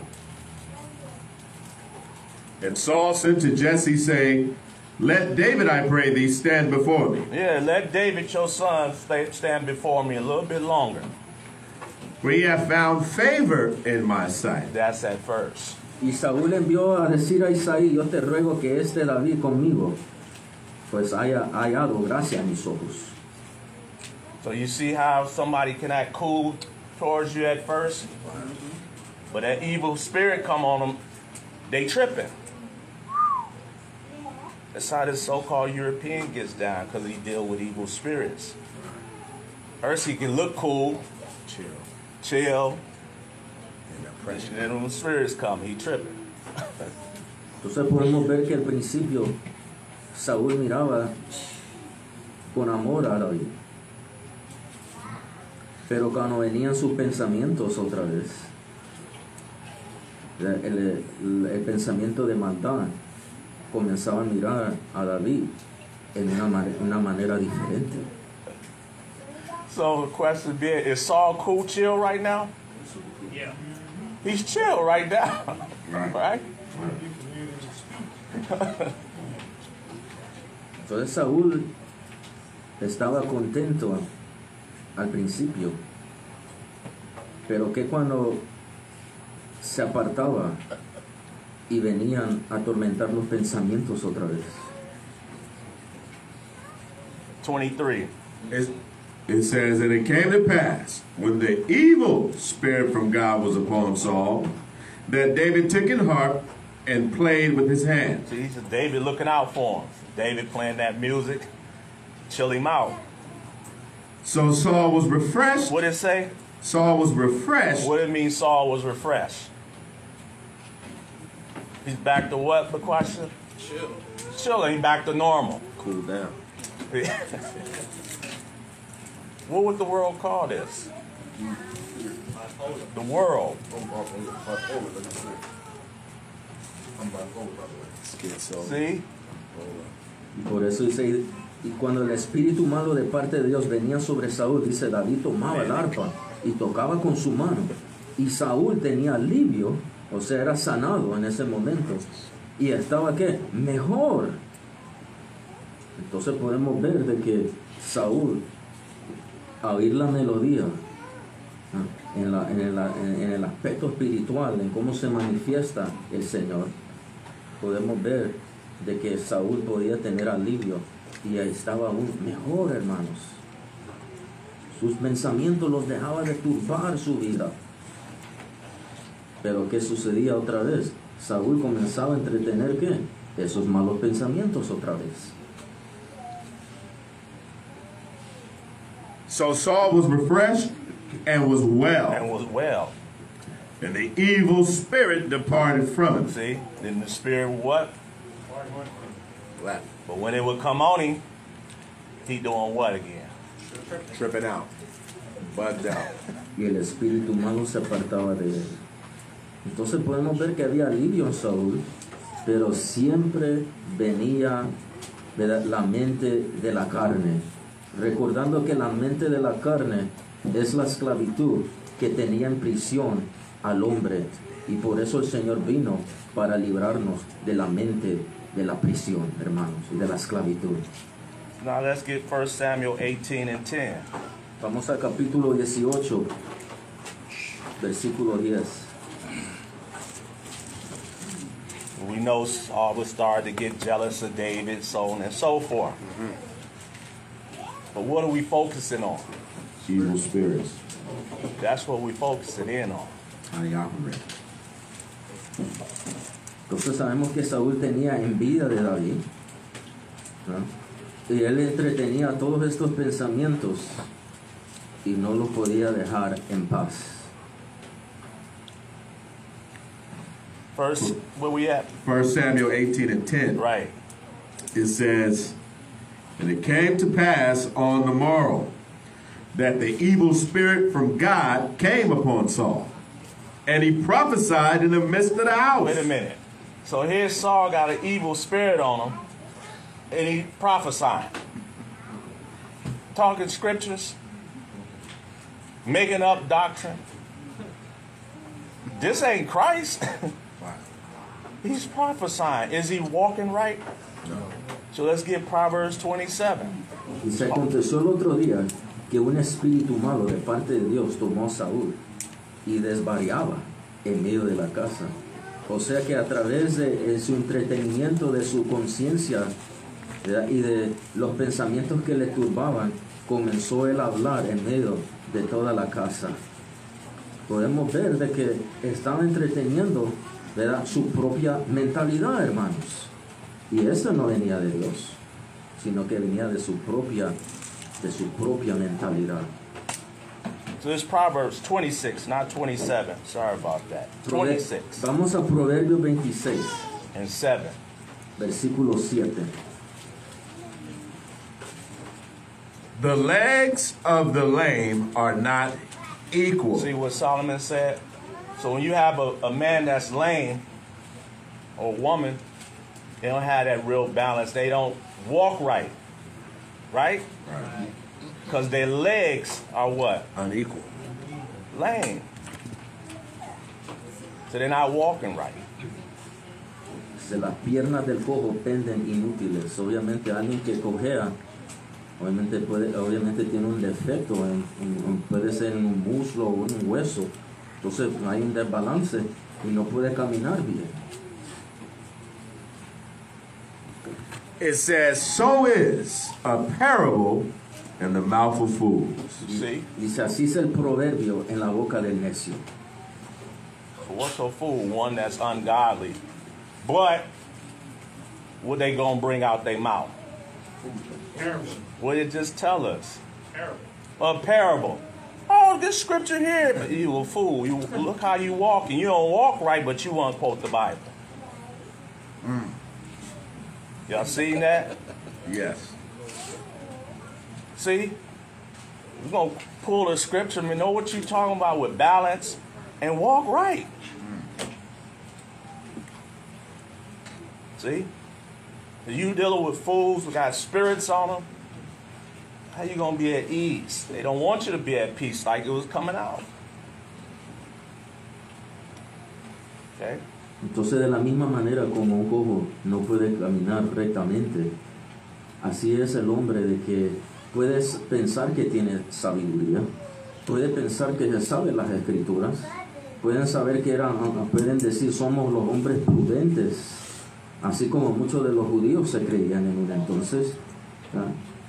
Decían, nosotros amamos más la doctrina de los ancianos, y seguimos sus mandamientos. Tenía algo de, se puede decir, de sabiduría según, pero todo dice que era carnal.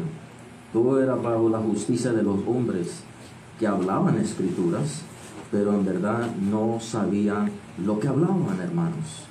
Así es un hombre, ¿verdad?, que puede hablar un proverbio. El proverbio significa, hermano, ¿verdad?, una enseñanza espiritual para poder entender, ¿verdad?, lo espiritual.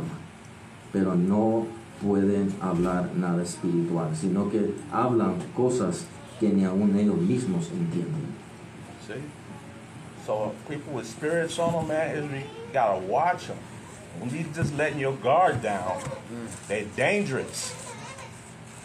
You understand? Por esos hombres que están bajo su propia prudencia, bajo su propia mentalidad, que se han apartado del mensaje y de la prédica de la cruz, deben de tener mucho cuidado, hermanos, porque pueden hablar muchas cosas, pero todo el que no predica el evangelio que fue entregado por Jesús el Cristo, dice sea anatema. So get Ecclesiasticus 22. Go back to the 7. Yeah, we gotta go back there. Vamos a Eclesiástico en el Apócrifo, capítulo 22.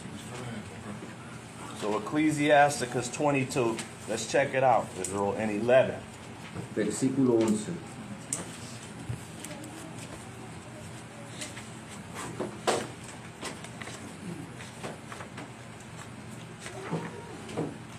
This is Ecclesiasticus 22, verse 11. Weep for the dead, for ye have lost the light. Right, so the dead can't see the sun. Right? So there's a mourning for the dead. But check it out. And weep for the fool. Well, then the Lord said, weep for the fool. For he wanteth understanding. For he wanted or lacks understanding. So it's spelling out what a fool is. One that what? Has no understanding. They have spirits on them. It says, make little weeping for the dead, for he is at rest. So why does it say make little weeping for the dead? Because what? He's at rest. The dead is always at what? Rest. Rest. So there's a certain point where you realize, okay, the dead is at rest, at peace. That's why I say make little weep, because now you're getting yourself together, right? It says, but the life of the fool But is... the life, now we're talking about the life of a fool. is worse than The death. Lord said the life of a fool, their life is what? Worse than death. Worse than death. Because they're going to have a troubled life. Because they just move off impulse. They got spirits on them. You see? Dice el versículo 11, llora por un muerto, porque le falta la luz. O sea, debemos entender que cuando un ser querido o un amigo muere, ¿verdad?, podemos llorar, podemos lamentarnos, porque obviamente ya no están en el mundo que vivimos. Pero dice, llora por un tonto, porque le falta la razón. Entonces, llorar por un tonto en verdad trae una verdadera pena, en el aspecto de que cuando habla de un tonto está hablando de alguien de que puede estar vivo, pero bajo su conciencia y su pensamiento, ¿verdad?, que está lejos de Dios. Todo lo que reina en su mente, ¿verdad?, es una esclavitud. Por eso dice aquí, llora menos por el muerto, porque ya descansó. Y la vida del tonto es peor que la muerte. ¿Por qué? Porque la vida de uno que es tonto, ¿verdad?, porque se ha apartado de Dios, lo que reina en sus pensamientos son pensamientos de terror, pensamientos que son como una espada, son como fuego, ¿verdad?, de que uno puede estar vivo, pero los pensamientos malos que reinan sobre la mente de un ser humano, ¿verdad?, trae desvelos, no puedes dormir, no puedes ni aún pensar bien, todo lo que tienes es tristeza. Por eso los pensamientos, hermanos, son peor que la muerte, porque los pensamientos del error, los pensamientos de la conciencia de la esclavitud, eso es lo que trae una gran desgracia a los hombres que aún tienen vida, pero son tontos. See? So a fool, man, they not truly at peace like the dead, right? Entonces un hombre que está esclavizado en su mente todavía, en verdad, nunca tiene paz. This is Ecclesiasticus 22:12. 7 days do men mourn for him that is dead. Right. So it's just saying, giving the number 7 days because there's a certain time period to mourn, and then you get yourself together, you comfort your heart, right? El duelo por los muertos dura 7 días. O sea, debemos entender todo lo, también el número simbólico del número 7. 7 días el Señor creó las cosas, 7 días le dieron alrededor a las murallas de Jericó. O sea, todo esto es simbólico de la perfección en cómo nosotros debemos encontrar consuelo, ¿verdad?, cuando dolemos ante el Dios eterno, hermanos. Ese es el consuelo de Él. It says, but for a fool and an ungodly man. So the Lord is spelling out what a fool is. An ungodly man or woman. The Spirit's on them. But for a fool and an ungodly man, all the days of his life. See? How they live a sad, it's sad. Look what they into. Dealing foolishly with spirits on them.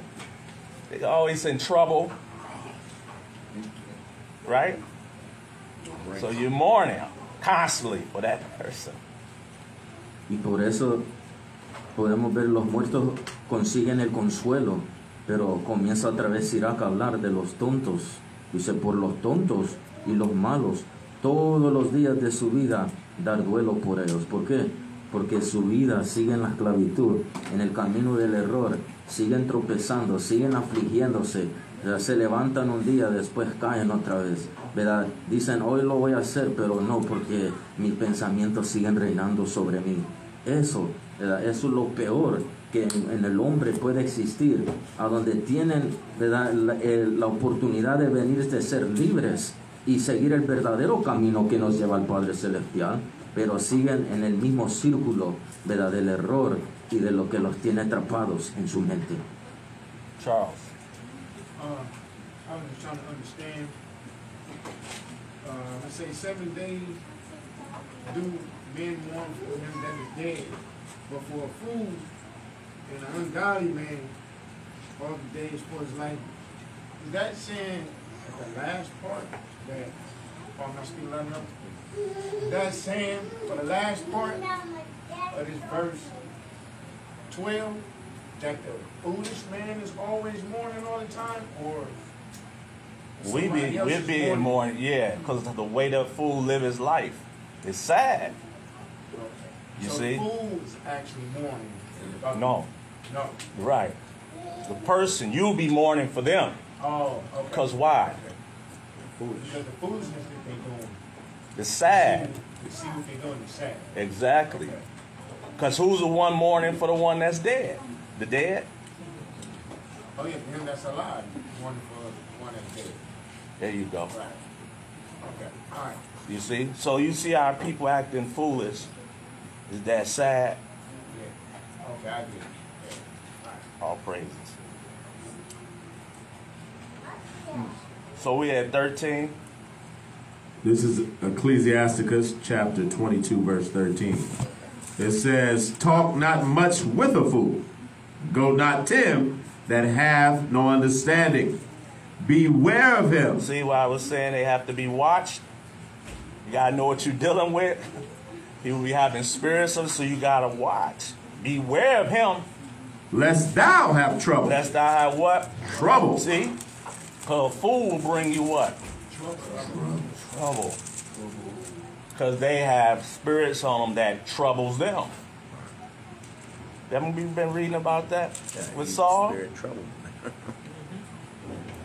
So they looking to bring you trouble, so you got to be careful and know what you're dealing with. Okay? Dice, no hables mucho con un tonto, ni visites a un insensato. Porque debemos entender, dice, cuídate de él para no tener problemas. Debemos entender de que debemos de discernir en cómo el hombre en que estamos ahora enfrente de ellos. ¿Por qué? Porque esas tonterías de que pueden existir en la mente que está todavía esclavizada puede traer problemas hacia tu vida. Right. Let's say, beware of him, lest thou have trouble. It says, and thou shalt never be defiled with his foolery. See, if he's watched or she's watched, you ain't gonna get caught up in their what? Foolery. They foolery. They evil. Because all they want to do is draw you in. And then say, you supposed to be Christian. You talking Christ. Look at your behavior. As soon as you sock them, nigga, go a problem. Ding ding. See, then it's flipped on you.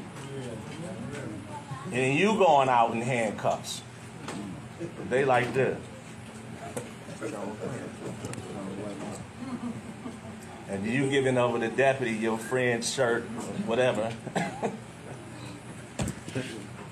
The skinnies. So you gotta watch, man. These spirits. Entonces debemos de velar, hermanos, en qué tipo de espíritus están habitando los hombres. Porque son los mismos, como dice, el que no te llene de mugre cuando se sacuda. Porque esas cosas son los que te quieren, a través de lo que está habitando en su mente, quieren influirte para atraparte. ¿Verdad? Y ahora, ¿verdad? Y si no estamos en el espíritu, ¿verdad? Podemos accionar y ahora ir en contra de algo que en verdad no debemos hacer, hermanos. Por eso debemos de tener cuidado, porque eso trae muchas consecuencias en cómo nos juntamos y participamos de la misma mentalidad de una persona que está esclavizada y sigue en la esclavitud del pecado. Right. Let's read. We're reading on. We're at Ecclesiasticus 22:13 after the colon, after fooleries. It says, depart from him, and thou shalt find rest. See what the Lord wants his children to have? Rest. Peace. Aléjate de él y vivirás tranquilo. Eso es lo que el Señor quiere para nosotros. It says, and never be disquieted with his madness. And never be disquieted. It's crazy. With madness. They bringing the madness. They got, again, spirits on. That put you not at ease. Crazy stuff. Yeah, disquiet. Well, now you not at rest, at peace, because they bringing you to what they call drama. No, these are spirits. See? This world just changes names. We stand with the scriptures. That's why Lord has us go over the topic. See? Gotta watch yourself. Don't be getting caught up in other people's stuff when they got spirits on them and you trying to be the, you know what I'm saying, to get up in there and all that. Get jacked up, get in the way of the Lord. You gotta discern. be the Savior. Y no te molestará su insensatez. Entonces, cuando buscamos la verdadera dirección, bajo la verdadera manifestación del Señor, nos hemos de cuidar de todo en cualquier lugar donde queremos entrar. Debemos de tener cuidado, porque puede esa persona estar habitando, ¿verdad?, en un espíritu equivocado, a donde eso puede trasladarse en el aspecto de que eso trae, en vez de traer paz, puede traer ¿qué? Molestia hacia tu vida. Y por eso debemos de tener cuidado y discernir, hermanos, en las situaciones donde a veces nos queremos meter. We're at 14. Verso 14. What is heavier than lead? See the question? So lead is heavy. But the question is, what's heavier than lead?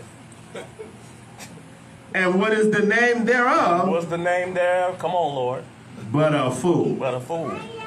So a fool gonna bring you what? Heaviness. More heaviness than lead. See how they gotta be watched? You want what? Peace. Dice el 14, ¿habrá algo más pesado que el plomo?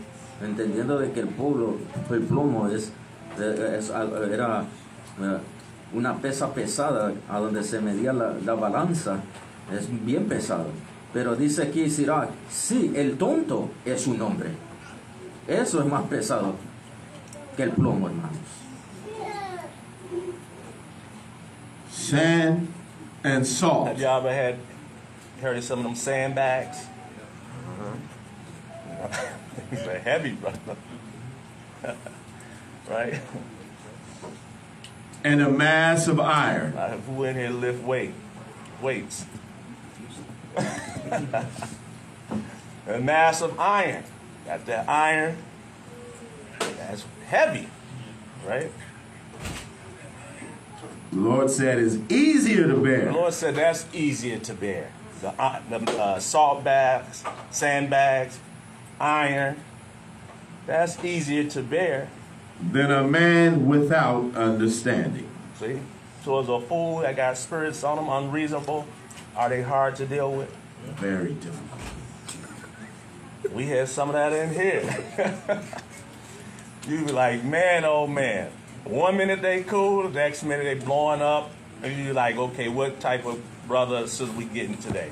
Oh, Because they got you walking on eggshells. They waiting for you to say something offensive so they can blow up on you. And then justify it. And then say, you my friend. Really? Won't you act like a true friend? It's terrible, Israel. Entonces dice, es más fácil cargar arena, sal o una bola de hierro que soportar a un tonto, hermanos. Entonces todo esto es simbólico en cómo sabemos que la arena es pesada, la sal, ¿verdad? El hierro es muy pesado, pero es más fácil cargar eso de que soportar a un hombre que es tonto, que seguía bajo su propia mente de esclavitud, que lo ha llevado hacia una desgracia, hermanos. So, real quick, just a couple of scriptures to kind of follow up, going on what we talking about. Entonces, unas cuantas escrituras bajo el tema que estamos hablando. Let me ask this: what's the difference between a fool and somebody that's simple? Because Proverbs talk about them both. ¿Cuál es la diferencia de un hombre simple y alguien que es tonto? Because Like the fool is wise in his own foolery or his conceits, and the simple is gullible. El hombre que es tonto es alguien que sigue esclavizado bajo su propia prudencia y su propio entendimiento, que lo ha llevado a una esclavitud. Pero el hombre simple es alguien de que no es que no pueda saber, sino que es una persona que es simple en el sentido de que debe de ir más allá o ser animado para que pueda seguir hacia adelante. Yes. A fool can be intelligent, but he's disobedient. He don't follow instruction. He does his own thing, and he's not as gullible. The simple person is just like lacks a lot of understanding. Una persona que tiene su propia prudencia puede enseñar un poco de inteligencia, pero está cautivo en su propia manera de pensar, en sus propios pensamientos, que una persona simple en verdad no tiene el verdadero entendimiento y necesita que alguien le pueda enseñar a esa persona. Right. Both of you kind of on the same line. A fool is somebody that's, like brother saying, is stubborn, but he cannot be helped. Alguien que en su propia prudencia es alguien que tiene un corazón duro y no le gusta conseguir ayuda. And a simple person is somebody, like the brother saying, he's gullible. He just lacks what? That's why it says in Psalms 19, the law making wise the what? Simple. Simple. You can be helped when you're simple. You just gullible. You don't understand. But a fool, ain't no helping that person. Entonces, alguien que es simple solo le falta que no solo la sabiduría, pero también el entendimiento de la sabiduría para poder ponerla en acción. Real quick, go to Proverbs 17 and 10. Vamos a Proverbios 17. Proverbs 17 and 10. A reproof entereth more into a wise man than 100 stripes into a fool. Dice el versículo 10 de Proverbios 17, la reprensión aprovecha al entendido más que 100 azotes al necio. See, you can reprove a wise man, but if you beat a fool 100 times, what does it say? You can't help him. You can't get to him. Think about that. Beating all you got to do is reprove a wise man, but a fool, you can beat him 100 times and it still ain't gonna help him. Entonces el que es entendido es alguien que es en un sentido, en un tiempo pues simple, ¿verdad? Como un niño, ¿verdad? Pero pudo ser enseñable para recibir la reprensión y poder entender el entendimiento. Por eso dice la represión la aprovecha, pero dice más 100 azotes al necio, más que 100 azotes al necio. O sea, al necio le puedes decir más de 100 veces, o le puede dar 100 azotes, pero porque es necio, nunca presta el oído para poder recibir la represión. Two more scriptures. Read Proverbs 14 and 7. Proverbios 14, 7. Go from the presence of a foolish man when thou perceivest not in him the lips of knowledge. Dice, vete de delante del hombre necio, porque en él no hallarás labios de ciencia. So, you talking to a fool. What's the best thing to do? Walk away. If you on the phone with a fool, what's the best thing to do? Hang up the phone. Stop the conversation. Don't engage with a what? Why? They ain't gonna get in. They can't help them. So the Lord is teaching us, like, look, this is how you deal with a fool.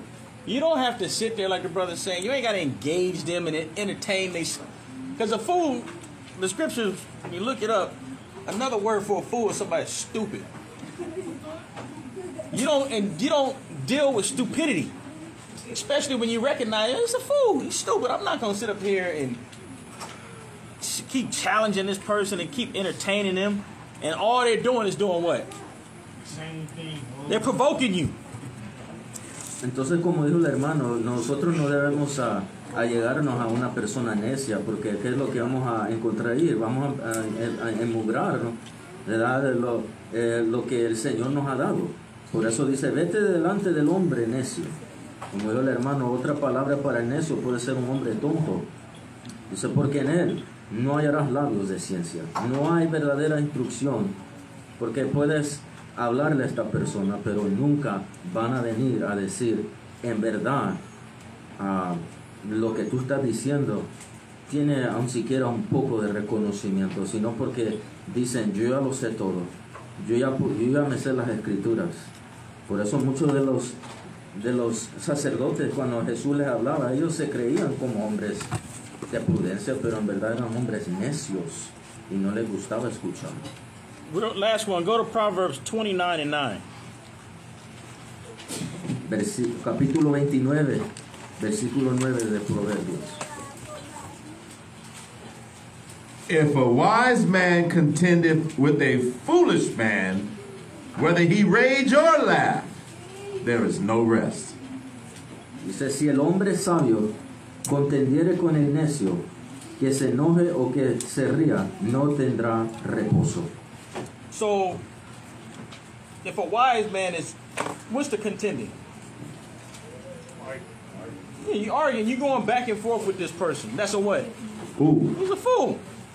Whether he rage, get upset, or whether he what? There's no what? No rest. There's no peace. Entonces debemos entender que con el necio el sabio puede contender, puede o que se enoje o que se ría, pero nunca va a haber reposo o un acuerdo con una persona que es necia. And so the Lord is teaching us, like with the proverb, the Ecclesiastes 22 is cold, because all these scriptures that the Lord is teaching us, He's teaching us how to protect what? What? Peace. Protect your peace. You don't have to deal with foolish, ignorant, stupid people. That's not, you don't have to engage that.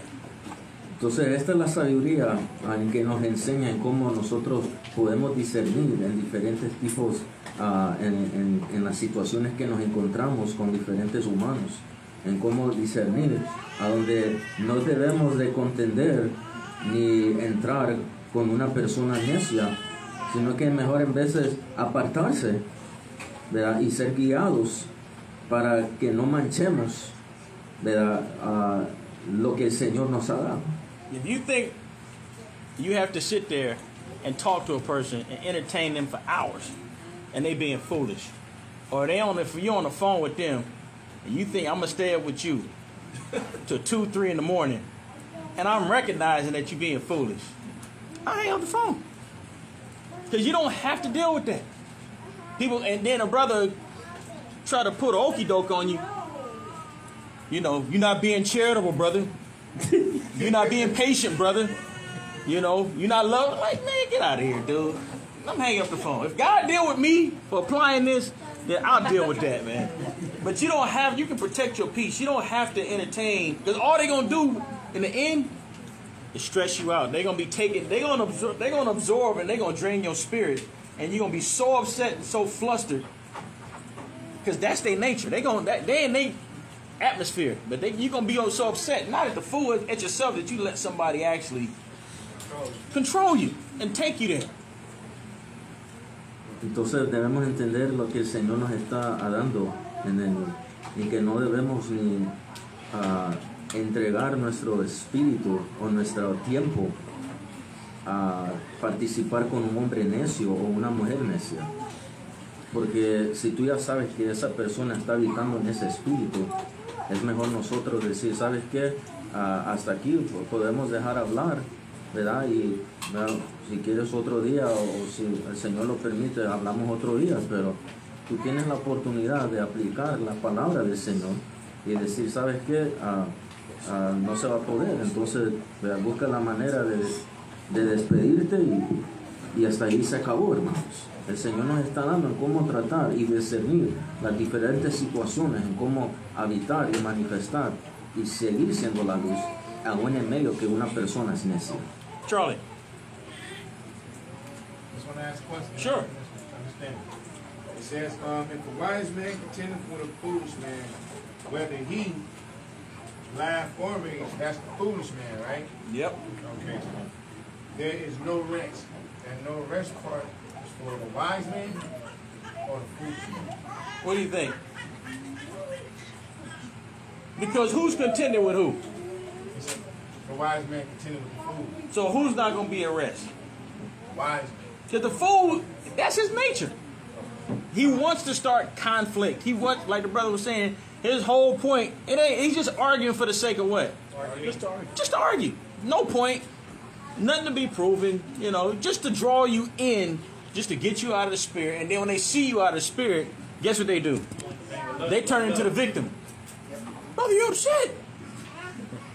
Sister, you upset? What's wrong? That's Satan, brother. That's a demon. Entonces por eso debemos discernir para que no manchemos nuestras ropas, hermanos. Si tú sabes que la persona lo que está manifestando no viene de Dios, entonces hasta ahí se acaba. Es mantenerlo simple, hermanos. Eso es todo lo que debes de hacer. All right, since we is in Proverbs, so we had Proverbs 27. 3. Vamos a Proverbios 27, versículo 3. A stone is heavy. So remember we was reading in Ecclesiastes 22? Precept. A stone is heavy, right? I'm a heavy stone. And the sand weighty. And the sand weighty. What we talking about, the sand? Sandbags? So check it out. But a fool's wrath is heavier than them both. See that? One that's a fool gonna deal in what? Right. Why? But question. He has no understanding of God's word. Okay, why? What's the topic? Yes, spirits. Yeah. See, we dealing with spirits. If we don't know about spirits, we will be out the spirit, and we will be dealing in what? Spirits. Evil spirit. Foolish wrath. Wrath. Because what will be on us? Spirit. Okay. Evil spirit. Demon from the garden. So that's the flesh. From the garden. Ain't wrath the lust of the flesh one of the works of the flesh? Right. And working not the righteousness of God. See, when we talking about blow-ups, woman they cool and it's you be like, is that the same, brother? No. So you're putting it together, Israel. It's the spirits. We have to be on guard for it. You see? Dice, pesada es la piedra, como leímos en Eclesiástico, y la arena pesa. Pero dice, más la ira del necio es más pesada que ambas. O sea, hablando de la misma mentalidad, donde el hombre se aprisiona en la esclavitud, podemos ver de que esa turbación y esos pensamientos no solo son como espada, pero pueden hacer que eso salga y se manifieste a través de un hombre, a donde a través de eso puede manifestar ira, engaño, rencor, odio y diferentes cosas. ¿Por qué? Porque su alma, su conciencia todavía está atrapada, ¿verdad?, bajo ese espíritu, ¿verdad?, en cómo se ha apartado. ¿Por qué? Porque su corazón sigue siendo necio y no quiere regresarse hacia la presencia de su Creador. Some people love the sight of blood. Muchos hombres les gusta la sangre, There's nothing in this. See, scriptures tell us that. o ver sangre, perdón. Some of our people love the thug life. Muchos hombres les gusta ser los hombres que traen destrucción. So some of our people love prison. Prison don't deter them. They want to go back to prison. A donde muchos les gusta estar en las prisiones Eat food with no sauce to it. y comer comida que no tiene sabor. No flavor to it. You adding flavor with chips. Right? Because they ain't trying to give you no sugar and all this other stuff. So you making up flavors. So a lot of our people like that life. So you gotta watch them. You don't want to entertain them spirits that be on them. Por eso debemos de discernir a estas personas y tener cuidado, hermanos, porque todo lo que ellos quieren habitar es bajo ¿qué? Bajo su propio entendimiento, hermanos. Pero ese entendimiento ha traído la destrucción. Por eso miramos en el principio, en el jardín, de que ese entendimiento, ¿verdad?, que nació dentro de ellos, los apartó y fueron expulsados del jardín, hermanos. Trajo destrucción. See, so let's go back to that first Samuel 18 Primera de Samuel 18. and 10. So here's Saul prophesying in the house. But it said he had an evil spirit on. Sabiendo que la mente de Saúl ya estaba aturbada y no tenía alivio y sus pensamientos lo dominaban, dice que comenzó a hablar palabras en la casa. 1 Samuel 18 and 10. And it came to pass on the morrow that the evil spirit from God came upon Saul. And he prophesied in the midst of the house. And David played with his hand as at other times. See, like he did before. But you know, Saul now, he's jealous of David. He's carnal. So here come that spirit. And there was a javelin in Saul's hand. Now Saul got a spear in his hand. Now you know this is dangerous. David playing, Saul got the spear. Y aconteció el otro día que un espíritu malo de parte de Dios tomó a Saúl y él desvariaba. En medio de la casa, David tocaba con su mano como los otros días el arpa y tenía a Saúl la lanza en la mano. And Saul cast the javelin, for he said, I will smite David even to the wall with it. See that? So he got them spirit, that evil spirit in him. So he throws the spear at David, saying, I'm going to cast him, David, right to the wall. The evil spirit is on him. Y dice, y arrojó Saúl la lanza, diciendo, enclavaré a David a la pared. Entonces podemos ver qué es lo que estaba habitando en el corazón de Saúl. Todos estos pensamientos que le turbaban, celos, odio, ¿en contra de quién? De David. Dice, lanzó la lanza, dice, aquí voy a clavar a David. Wasn't Saul just prophesying? Y no estaba Saúl hace poco desvariando o hablando en su casa según. ¿Por qué? Porque debemos ver que el Espíritu del Señor se le había apartado, pero ahora su mente era tan turbada y sus pensamientos que decía, quizás, ¿verdad? El Señor ha de hablar de mí, conmigo, pero él estaba lejos, hermanos, ya, del Señor. It says, and David avoided out of his presence twice. So how many times did that happen to David? Twice. Pero David dice, lo invadió 2 veces. Sad. It says, and Saul was afraid of David. Right. See, so Saul, he knew David was a threat. So what do you mean he was afraid of David? David was a threat. See?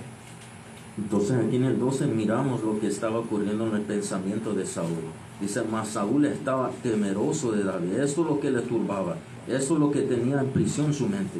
Por cuanto dice que Jehová estaba con él, con David. ¿Y qué había pasado con Saúl? Because the Lord was with him and was departed from Saul. So did Saul know that? Y se había apartado de Saúl. Entonces esto era el pensamiento que turbaba mucho a Saúl, hermanos. Did he know that? The Lord was with David, see? Y era como un fuego, como espada que quizás hería su corazón y reaccionaba en una prisión en su mente, hermanos. See, so he had that knowledge.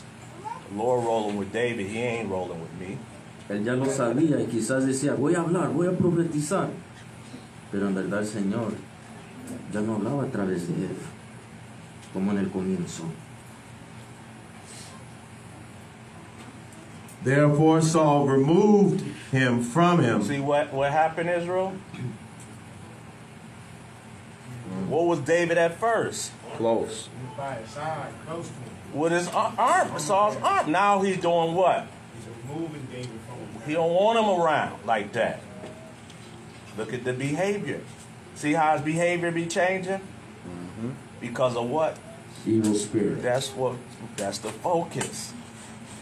Some people can't see that and read it, so they'll see a brother or sister, where it looks like the brother and sister at odds. Oh, you tell them oh no, you all need to, we ain't doing nothing. They the ones got spirits on them. That has to be read. Like, nah, it ain't them. These people got spirits on them.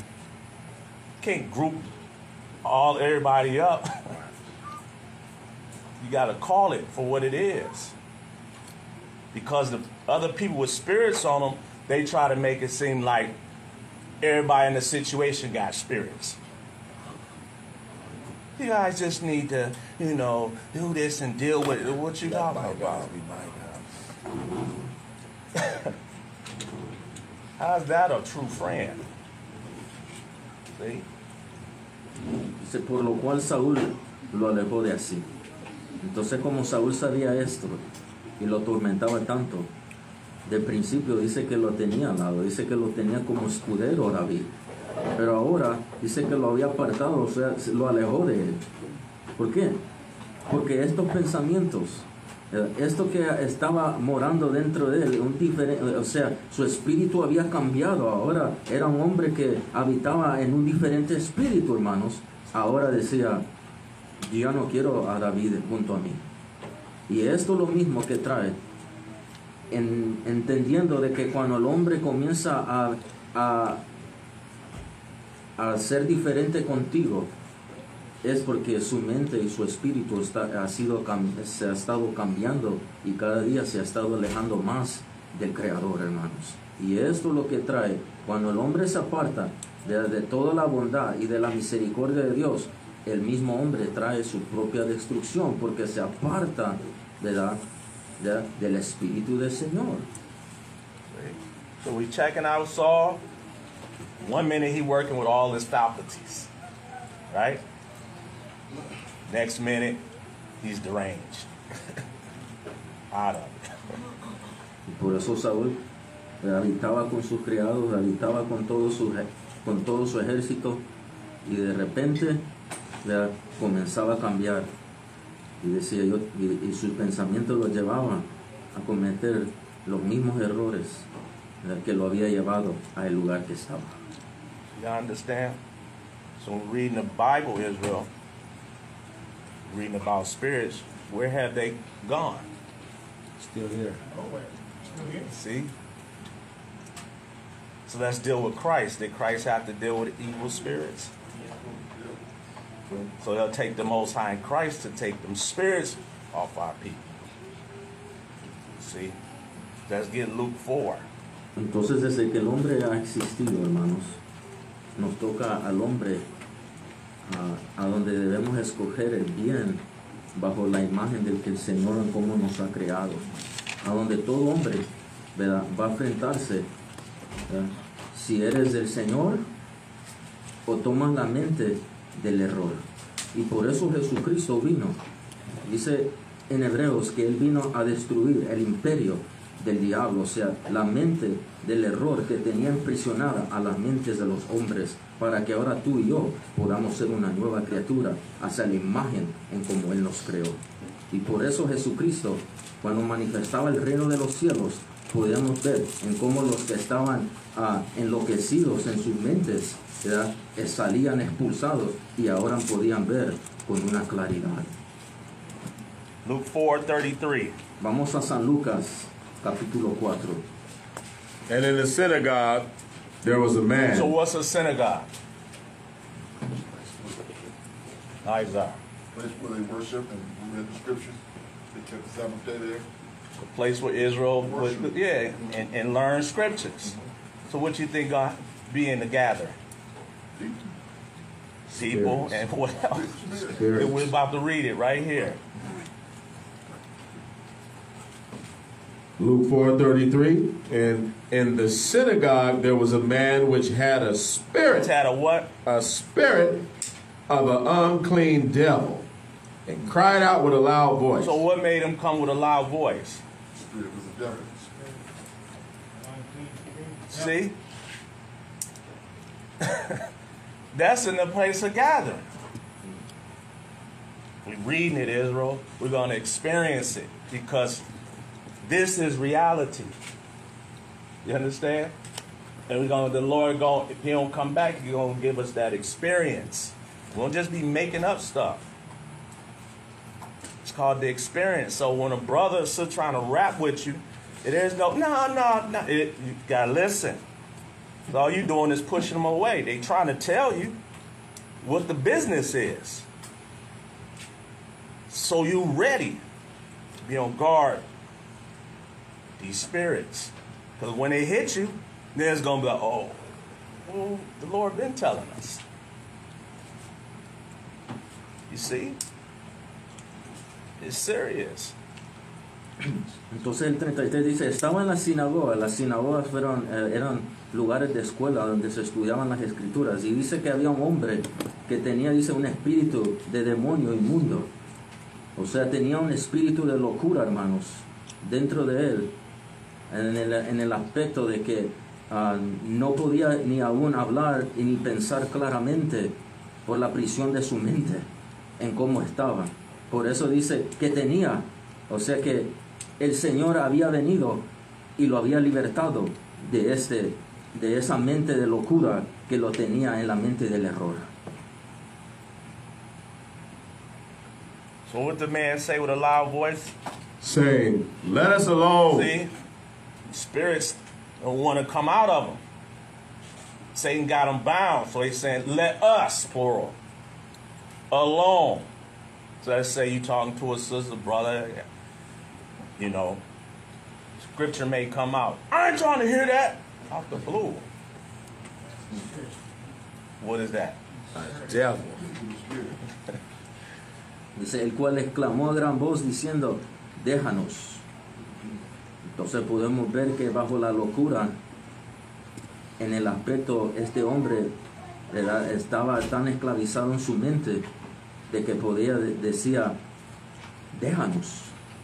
O sea, estaba diciendo, ¿quién eres tú? ¿Qué vienes conmigo? Right, Z? You've seen it. You've seen it. You might pull a scripture, brother, he pulls scriptures. I ain't trying to hear. He's loud and all this stuff. What's going on? Right? You gotta be careful. Leave him alone. Entonces en el momento de la locura del hombre, Jesús de Nazaret había libertado a este hombre. Y ahora íbamos a poder ver de que ahora este hombre que iba a ser libertado iba a poder entender quién es el verdadero Cristo. So are these ancient spirits that this man is dealing with in the synagogue? Whew, these are ancient spirits. Like y'all said, in the spirit, they've been around. They ain't went nowhere. Now, do these spirits be having knowledge? Yeah, we're going to read it right here. Entonces, bajo la locura que existía en este hombre, podemos ver de que el hombre, obviamente, aunque es tonto o su mente sigue esclavizada, ellos tienen entendimiento cuando están hablando con alguien. Y por eso, este hombre ahora iba a decir, ¿quién eres tú? Le iba a preguntar, ¿a quién? A Jesús el Nazareno. See, so we're going to get into what do we mean, do they have knowledge? Y por eso vamos a entender en cómo este hombre, aunque estaba entontecido, esclavizado en su mente, él también sabía y tenía entendimiento y podía conversar, ¿verdad?, con Jesús de Nazaret, este hombre. So we'll take it from the top, Luke 4:34, saying, let us alone. What have we to do with thee, thou Yahushua of Nazareth? See, did they know who Christ was? They just said it, so they had the knowledge that you are what? You Jesus Christ. How did they know that? Jesse. Exactly. Entonces, ¿cómo sabía este hombre de que este era Jesús de Nazaret, hermanos? Porque obviamente él creó a este hombre y ese mismo es el que le dio el aliento de vida a este hombre, pero también era enloquecido ¿verdad? A donde su mente estaba en una rebelión, ¿verdad? De que estaba en situación de ¿qué? De pecado y de locura, y lo tenía esclavizado. Pero todavía podía hablar. Y'all see why we started with them other scriptures first? To get to this part. Art thou come to destroy us? I know thee who thou art, the Holy One of God. I know who you are. You're the Holy One of who? God. That's the Most High. Y por eso este hombre dijo, ¿has venido para destruirnos? Y el hombre dijo, yo te conozco quién eres. Y le dijo, el Santo de Dios. So here's the power of the Christ. It says, and Jesus rebuked him, saying, hold thy peace, and come out of him. And when the devil had thrown him in the midst, he came out of him and hurt him not. Look at that. Y Jesús le reprendió diciendo, cállate y sal de él. O sea, le dijo al hombre, no digas nada, no tienes que decir de que yo soy el Cristo. Entonces el demonio le dijo, derribándole en medio de ellos, salió de él y no le hizo daño alguno. Christ gave that command. What the Spirit do? Released them, threw them out in the front, and then in the midst, the Spirit came out. Because that Spirit had to do what? Be obedient to the one that created them. See? Y por eso en ese momento el Señor podemos ver de que trajo la sanidad hacia ese hombre, a donde la locura de su propia prudencia y la esclavitud de su mente ahora había sido expulsada y ahora podía ser libre, hermanos, a través de Jesús de Nazaret. And they were all amazed, So Israel blown away in the synagogue. and spake among themselves, saying, what a word is See, this? Israel, these are powerful works Christ doing. So Israel is saying in that Hebrew, like, what word is this? They blown away. Messiah is amongst them.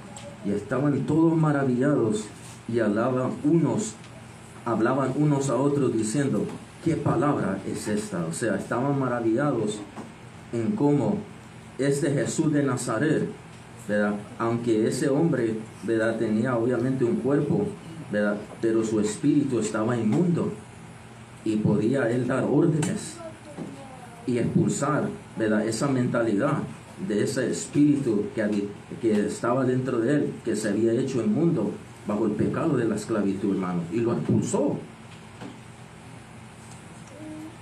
For with authority and power he commandeth the unclean spirits, and they come out. Pues dice, ¿qué palabra es esta que con autoridad y poder manda a los espíritus inmundos y salen? Recordando que todos nosotros somos espíritus también, hermanos. Tenemos un alma. Paul brings this out. First, I think it's in Colossians 1, how the Most High through Christ created things visible and invisible. Powers, all that. That Christ may have the what? Preeminence over all things. Christ showing right there he has the preeminence.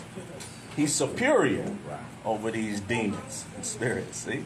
That's who we dealing with.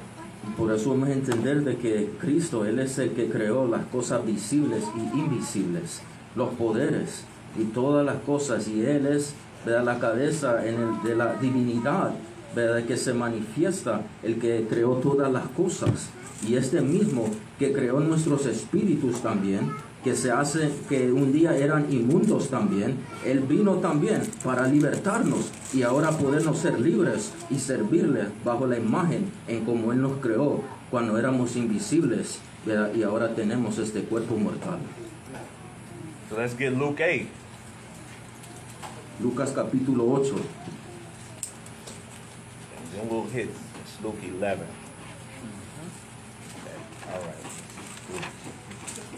Luke 8, 22. Lucas 8:22.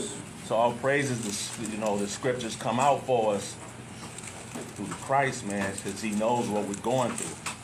So he helps us be able to deal with these spirits, operate where we're wise as a serpent, harmless as a dove. Okay, so the Lord be with us. Entonces, gracias al Señor de que nos habla y nos sigue hablando como la cabeza de la angular de su casa y nos está enseñando en cómo discernir, en cómo Él también nos vino a libertar para darnos la libertad de la conciencia y ahora poder servirle en espíritu y en verdad, hermanos. Praises. Where we at, brother? We're at Luke chapter 8, verse 22. All right. Lucas 8:22. Now it came to pass on a certain day that he went into a ship with his disciples. And he said unto them, Let us go over unto the other side of the lake. And they launched forth. Y aconteció un día que entró en una barca con sus discípulos y les dijo, pasemos al otro lado del lago, y partieron. But as they sailed, he fell asleep. Right, Christ, as they in the waters, Christ asleep on a pillow. You read the scriptures. So did Christ get tired like you and I? Did he get hungry like you and I? Did he sweat like you and I? Did he get thirsty like you and I? Because he was born like you and I. Dice, pero mientras navegaban, él se durmió. O sea, Jesús, el Cristo, hermanos, podemos ver de que él era un ser o un ser humano, ¿verdad? Como tú y yo, ¿verdad? Y podemos ver de que él se cansó, él tuvo hambre, tuvo sed, tuvo que dormir, tuvo que comer, tuvo que tomar agua, como tú y yo. And there came down a storm of wind on the lake. So now you got a stormy wind hitting the waters, hitting the ship, right? And they were filled with water. And they were filled with water, see, because the water started to rage. And it's all in the boat, right? And were in jeopardy. Yeah, they in danger. Dice, pero mientras navegaban, dice, y se descadenó, dice, una tempestad de viento en el lago, y se anegaban y peligraban. O sea, esta fue una tempestad a donde las olas, ¿verdad? A través del viento, ¿verdad? Se levantaban y el barco o la nave se iba de un lado al otro lado. See, so when you tell us in Psalms, what is it? Right, it talks about how the stormy wind fulfills the word of God. It's in the Psalms. Like fire, hail, snow. It's Psalm 148. That's in Psalms 148. They fulfill his word. Psalm 148. I think it's 7 or 8. So that we can read on. So we at Luke chapter 8, verse 24. It says, And they came to him and awoke him, saying, Master, Master, we perish. See, so the disciples came to Christ and said, Master, they waking him up. We're about to die. Christ ain't worried, because that's not the scriptures where he gonna drown. That ain't how Christ gonna die, right? Right. Y vinieron a él y le despertaron diciendo, Maestro, Maestro, que perecemos. Entonces podemos ver de que la vida de los discípulos estaban turbadas en este momento. Se había despertado, ¿verdad? En el sentido simbólico se había despertado, ¿verdad? El viento, pero aún el viento le obedece al Maestro. It says, Then he arose and rebuked the wind and the raging of the water. Right. Remember what Christ did to that evil, unclean spirit in regards to that man that was in the synagogue? What did he do? With authority and power. He what? He rebuked them. He rebuked that spirit. It came out of him. That spirit came out. What is Christ doing here? Rebuking now water and the stormy wind. Entonces también podemos ver de que ese que hizo todas las cosas, porque él es el que aún navega a través de las aguas, ese mismo espíritu podemos ver de que habitaba en Jesús en Nazaret, Podemos ver de que le dijo al viento, cálmate, que aún también al viento, que es en forma de espíritu, también le obedece al Creador, hermano, a través de Cristo. So, who in here can see wind? That's it. You can't see it, right? It's invisible, so how you know it exists? You feel it. So remember we was talking about in Colossians? Right. Christ create things Visible. invisible. So he's able to rebuke the water, rebuke the wind. Why? Because he created it. See? Entonces este es el que puede reprender el viento y puede reprender todo, porque Él es el creador de todas las cosas. It says, and he rebuked the wind and the raging of the water, and they ceased. What happened to the raging waters and the stormy wind? It listened. And there was a calm.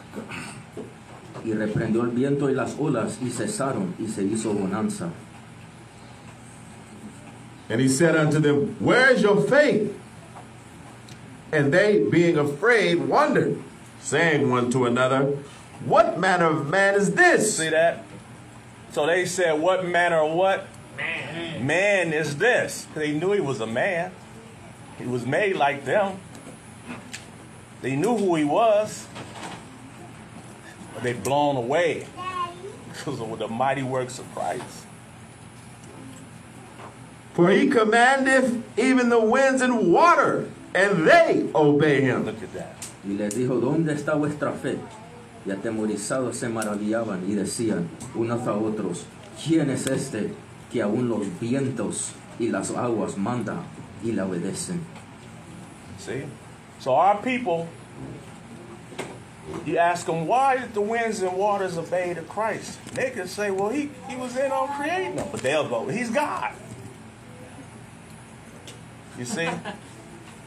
Well, then as we continue reading on, that's where they get dropped off the boat, off the horse.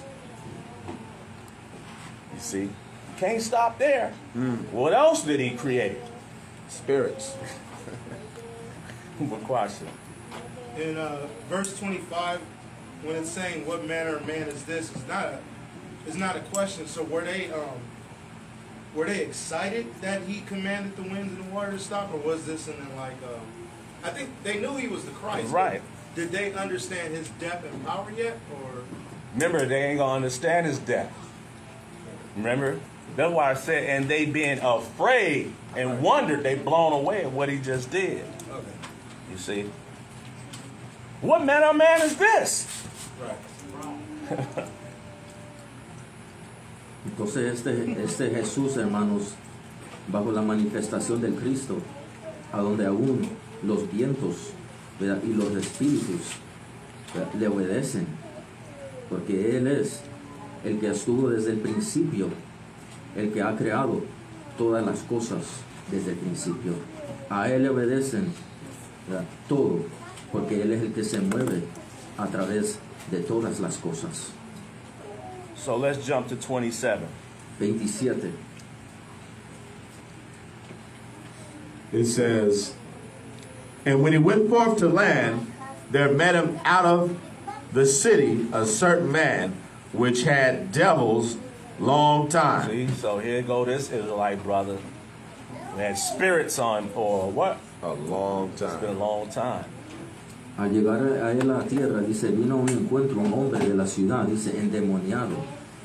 O sea que su mente estaba, o su espíritu estaba, ¿qué?, atrapado, hermanos. Desde hace, dice, hacía mucho tiempo. It says, and wear no So clothes. this extreme. So this man didn't like to cover up himself, so he'd be naked, out and about. Why? Spirits on. Dice, y no vestía ropa, ni moraba en casa. ¿Por qué? Porque su mente estaba en locura, hermanos. Estaba atrapada. You ever seen a brother or sister be running down the street butt naked? Then they'll stop at the corner and start doing jumping jacks and push-ups. naked. You'd be like, man, that's a heck of a Sherm high. Them heroin, them spirits, man, was what come with the drugs. Spirits. Witchcraft. And then they had them psychotropic drugs also. And they be strong as heck, don't they? Whew. That's why the cops be like easing up, because brother, they break chains and handcuffs And bullets. and they be getting lit up and still be like Coming. You gotta chill. tasered. Yep. Pull it out and still be ready to fight. Normal. And we see it.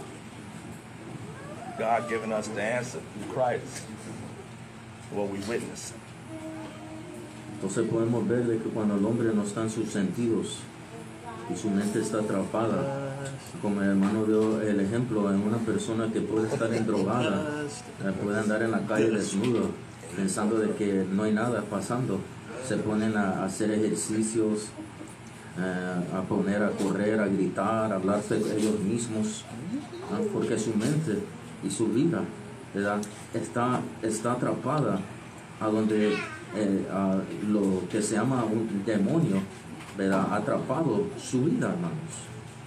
No están en sus sentidos, o sea que ese espíritu que habita dentro de ellos, ¿verdad?, no está en la libertad y sigue esclavizado bajo el tormento de que no puede ser libre hasta que la luz pueda alumbrar dentro de ellos.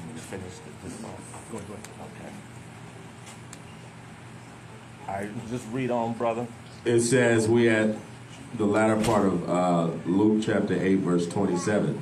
It says, wear no clothes, neither abode in any house, but in the tomb. So did he care about being homeless? No. See? Dice, ni moraba en casa, sino en los sepulcros. He could live around the place of the dead. He didn't care. Pain didn't affect him. It say that he would cut himself with stones. So did he care about the sight of blood? No. Have you ever seen those brothers and sisters they call cutters? And they'll just be. So you gotta watch them. You gotta watch them, because they'll take some forks, whatever. Get the window. Let's call that Shard. yeah, pieces of the bed, and be like this, right in your face. Sad. Make them feel good. Mm-hmm. They're used to the pain. These are spirits. Pain is pleasure. And then here come the officer. Did you take your meds today? What that's gonna do? More spirits. Entonces podemos ver de que la actuación de este hombre, podemos ver de que cuando uno mirase a un hombre que no habitaba en una casa, sino que en un sepulcro, esto no es normal para un ser humano. Si mirase a una persona y dice, esa persona está loca, no está en sus sentidos comunes, en el aspecto de que eso es lo que trae una persona, de que en su mente hay locura. Y eso es lo que trae el aspecto en lo espiritual, en cuando el hombre está cautivo, en el pecado, en las cadenas de la prisión, de lo que trae la esclavitud del pecado, a donde no puede ser una persona normal, sino es que, como sigo diciendo, es cuando Jesús alumbra la verdadera luz, que nuestros ojos pueden ser abiertos para poder venir hacia la libertad. El que le dijo al viento calma es el mismo que le dice a nuestro espíritu y nos dijo un día, sal y resucita de entre los muertos también espiritualmente, para que la luz un día nos vino y nos alumbró. And just to add to this point, real quick, go to Mark. We can stay here in Luke 8, but we're going to go to Mark 5. Vamos a San Marcos capítulo 5 in verse 2. Verso 2.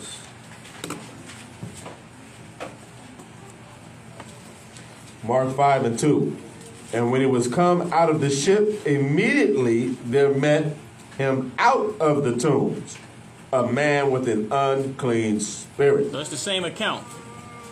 Marcos 5:2. Y cuando salió él de la barca, enseguida vino a su encuentro de los sepulcros un hombre con un espíritu inmundo. Read verse 4. Verso 4. Este es el mismo evento. Because that he had been often bound with fetters and chains, and the chains had been plucked asunder by him, and the fetters broken in pieces, neither could any man tame him. Porque muchas veces había sido atado con grillos y cadenas, mas las cadenas habían sido hechas pedazos por él y desmenuzado los grillos, y nadie le podía dominar. And go to verse 5. Verso 5. And always, night and day, Read that again. and always, night and day, he was in the mountains and in the tombs, crying and cutting himself with stones. Read that last part again. It says, cutting himself with stones. See that? Y siempre de día y de noche andaba dando voces en los montes y en los sepulcros, hiriéndose con piedras. So going back to Luke 8, it's just showing you, like the brother was saying, and you got them spirits on you. You see, this is 2,000 years ago. People was cutting themselves and, you know, but it wasn't, why were they doing it? Like the brother's going over, they had what? They got spirits. What will make you cut your own flesh? What will make you harm yourself? There's something wrong with you. You got spirits. They tell you, oh, you know, and here's the thing about psychiatry. Go ahead. Entonces podemos ver el mismo evento. Este hombre, bajo la esclavitud de su mente y de su espíritu, podemos ver de que recobraba fuerzas. Quizás era un hombre fuerte, a donde quebraba las cadenas. Y no solo eso, dice que se cortaba el mismo. Esto lo hacía a través de qué? De una mentalidad y un espíritu, ¿verdad?, que habitaba dentro de él, que era incorrecto, hermanos. You gotta understand about psychiatry. That field of what they call medicine, a lot of that stuff is made up when you go back into the history of it, because nobody knows how to brain. Have anybody ever seen their thoughts of their brain? No. If you did, you'd be probably dead. You couldn't see it anyway. But nobody can see their thoughts. Man does not understand this, how this thing works. See? Entonces, hablando de la ciencia, de un hombre que quizás puede tener licenciatura de ser psicólogo o médico, pueden estudiar y hacer la ciencia y querer entender la mente del hombre, pero solo a través de la sabiduría que el Señor les ha entregado, de lo poco que pueden entender, pero nunca van a poder entender, ¿verdad?, la profundidad en cómo el Señor, ¿verdad?, habita, el que nos ha dado el aliento de vida, ¿verdad?, en cómo Él es el que a través de su mente o de sus pensamientos, ¿verdad?, es el que habita, ¿verdad?, en el hombre, hermanos. Only the person that knows how this works is who? The creator of it. Solo es el creador el que sabe la mente del hombre. Christ. Profundidad a través de Cristo. And he knows about these evil spirits too. Y conoce, ¿verdad?, de las personas que son inmundos o están poseídos, ¿verdad?, por la dificultad de su mente, ¿verdad?, y de la mente de error. You got to be careful with the music too, especially just music in general. But a lot of the kids, we grew up on it, hip hop. Y debemos de tener cuidado con la música también, y no solo el rapeo o el rock and roll, todo diferentes tipos de música. Debemos de tener mucho cuidado bajo las frecuencias y las vibraciones que también pueden entrar hacia nuestro cuerpo o nuestro espíritu. And this isn't an indictment on hip hop. Y esto no es para hablar, desechar en lo que viene en la cultura del rapeo, porque la cultura del rapeo es a donde especialmente nuestros pueblos indígenas pudieron hablar y expresar su voz bajo la cultura. But you gotta understand, just like when we were growing up, a lot of them lyrics be having spirits on them.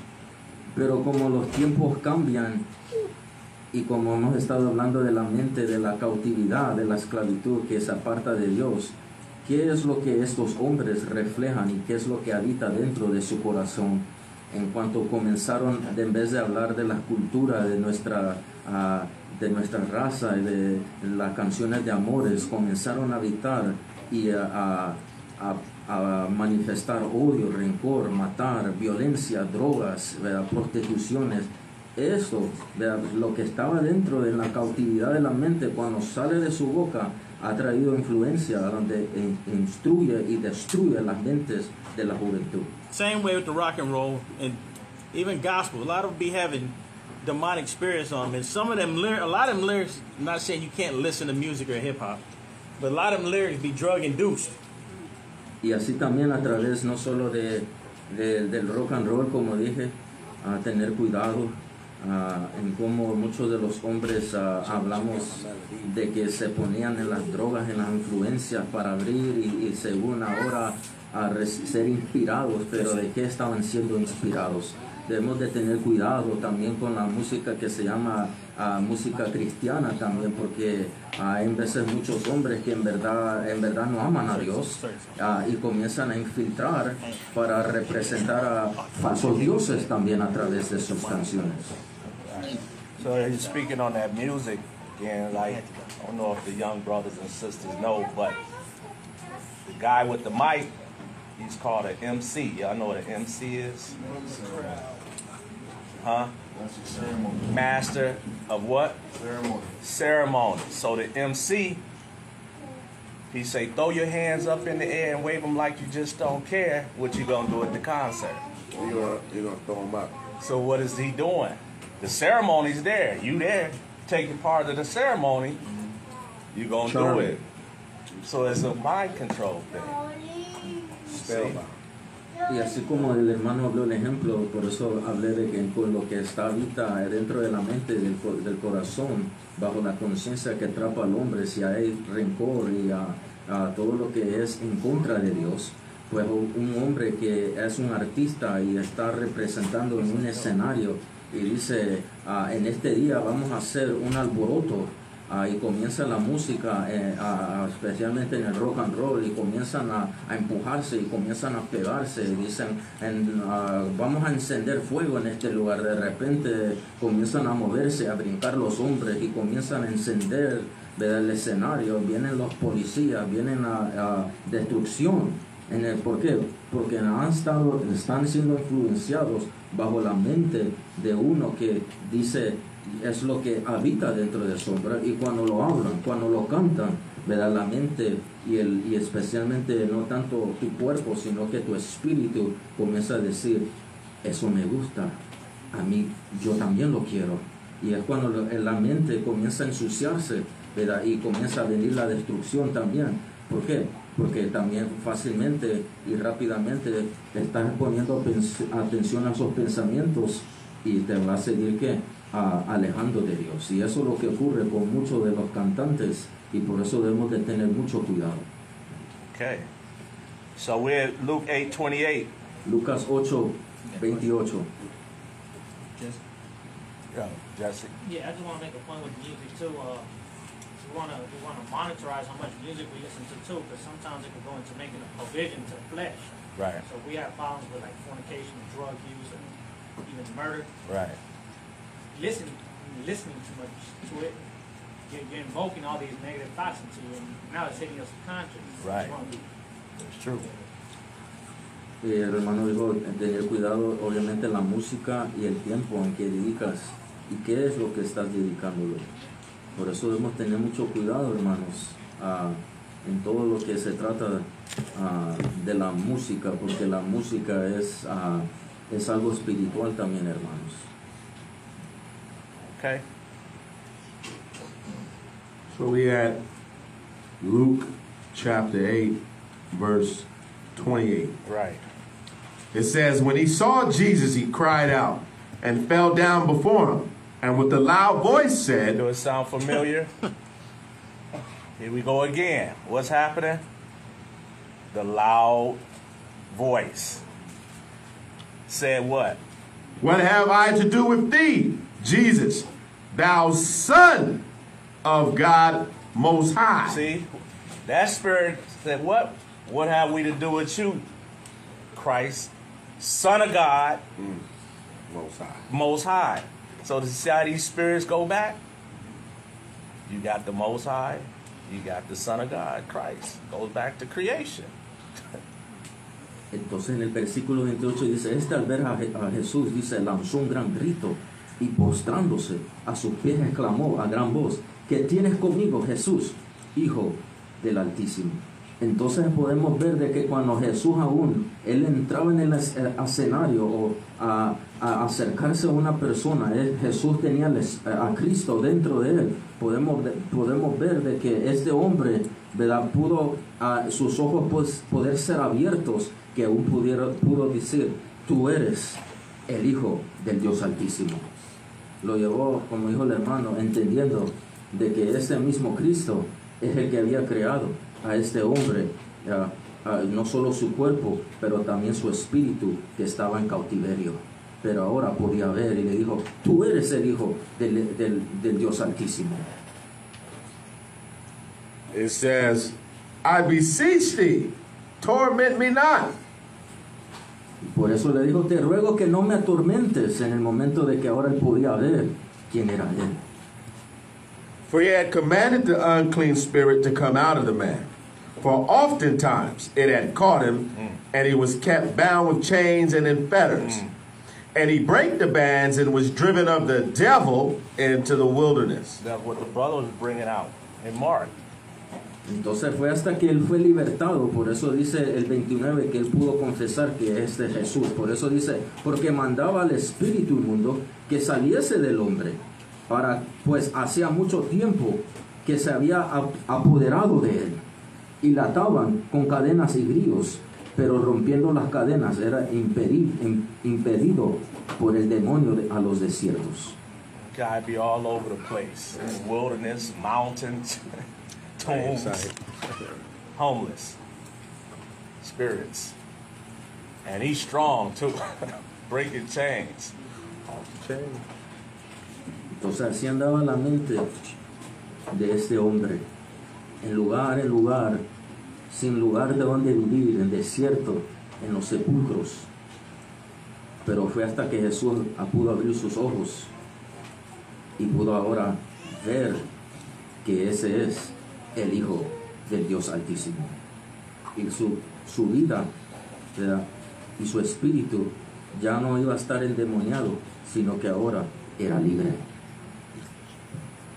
And Jesus asked him, saying, what is thy name? And he said, Legion. So you know Christ know who this is. He's just bringing it out. What's your name? Legion. He made a movie called Legion.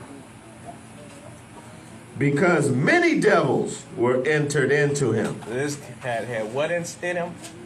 A legion. A litany of demons. Spirits in him. Don't ask me how they got there. What he was entertaining.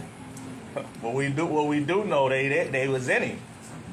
Y le dijo, y Jesús diciendo, ¿cómo te llamas? Y él dijo, Legión. O sea, cuando habla de legión, está hablando de que este hombre estaba poseído, o sea, su espíritu estaba atormentado de tantas diferentes cosas. Por eso dice, porque muchos demonios habían entrado en él. Estaba esclavizado, hermano, este hombre, en su mente. It says, and they besought him that he would not command them to go out into the deep. See that? Y le rogaban que no los mandase ir al abismo, o sea que no fuesen hacia la muerte. See, so it go to show you, the spirits is created by the Christ, because he could command the wind and the water, and y'all was in agreement that because he created the what? Wind and water. So what about this? Same applies. It's the same thing. Entonces, así como Cristo creó, ¿verdad?, los cielos y la tierra a través de su Padre, y creó también ángeles, también Él creó espíritus, como nosotros también somos un espíritu, hermanos. Él creó todas las cosas, Pero el problema es cuando los espíritus, pues nosotros somos espíritu también, somos atados bajo la mente del error y ahora somos esclavizados bajo la mente del pecado. Y esto es lo que estaba ocurriendo con este hombre. Estaba atado de demonios. And there was there an herd of many swine feeding on the mountain. And they besought him that he would suffer them to enter into them. And he suffered them. Meaning Christ allowed them to enter into the many swine. Y le rogaban que no los mandase ir al abismo. Y había allí un hato de muchos cerdos que pasían en el monte. Y le rogaron que los dejase entrar en ellos. Y les dio permiso. So read verse 35. So we know the demons went into the swine went into the water, drowned themselves. Entonces podemos ver de que los demonios, ¿verdad?, fueron hacia los cerdos y podemos ver de que los cerdos fueron ahogados. It says, then when they went out to see what was done, and came to Yahushua and found the man out of whom the devils were departed, sitting at the feet of Yahushua, clothed. Now he got clothes on, right? And in his right mind. And in what? In his right mind, they were afraid. So he's back to what now? Normal. See? Then we're talking about Saul. Then we're talking about this brother. Entonces podemos ver de que esto era a través de la mente, porque dice, y salieron a ver lo que había sucedido y vieron a Jesús y hallaron al hombre de quien habían salido los demonios. Y mira, dice, estaba sentado a los pies de Jesús, vestido, mira, ahora, y en su cabal juicio, o sea que ahora su mente había sido libertada y ahora podía ver claramente, ¿ves? Y ahora su mente ahora no estaba cautiva en lo que representa el demonio, hermanos. Ahora era libre porque Jesús lo había hecho libre. So the Lord teaching us how to read behavior. Behavior, how'd you say it? Analysis? Right. See, Lord teaching us that. Behavioral analysis. Yeah. Y por eso ahora podemos entender Situational. y poder ver cada situación en cuando una persona no está pasando diferentes situaciones o está atrapada, es hasta que el Señor viene y alumbra y lo liberta para que ahora pueda ser libre y poder servir al Padre Celestial como una nueva criatura. En como miramos el ejemplo aquí, este hombre ahora había sido libre y ahora el estado de su mente estaba libre para decir, tú eres el Hijo de Dios. All praises. So this last scripture I have is in Luke 11. Vamos a San Lucas 11. So now the brother, he's normal, he went back home, right?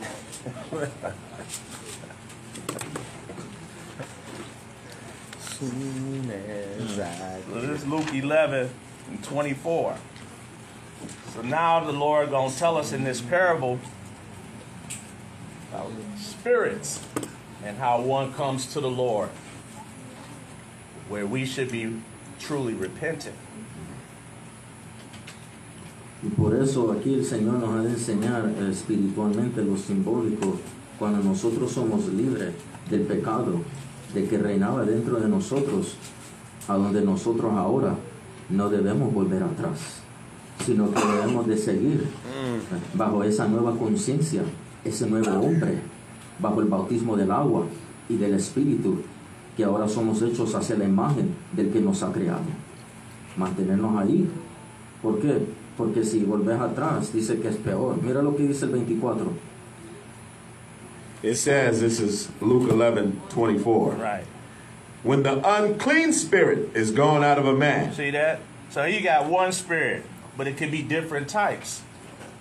Christ saying when an unclean spirit is gone out of a man or a woman, He walketh through dry places seeking rest. And finding none, he saith, I will return unto my house. so check out Christ's words. This is why we got to understand spirits. Here the spirit seeking rest, but then the spirit say, I will return to what? My house. I will return to my house.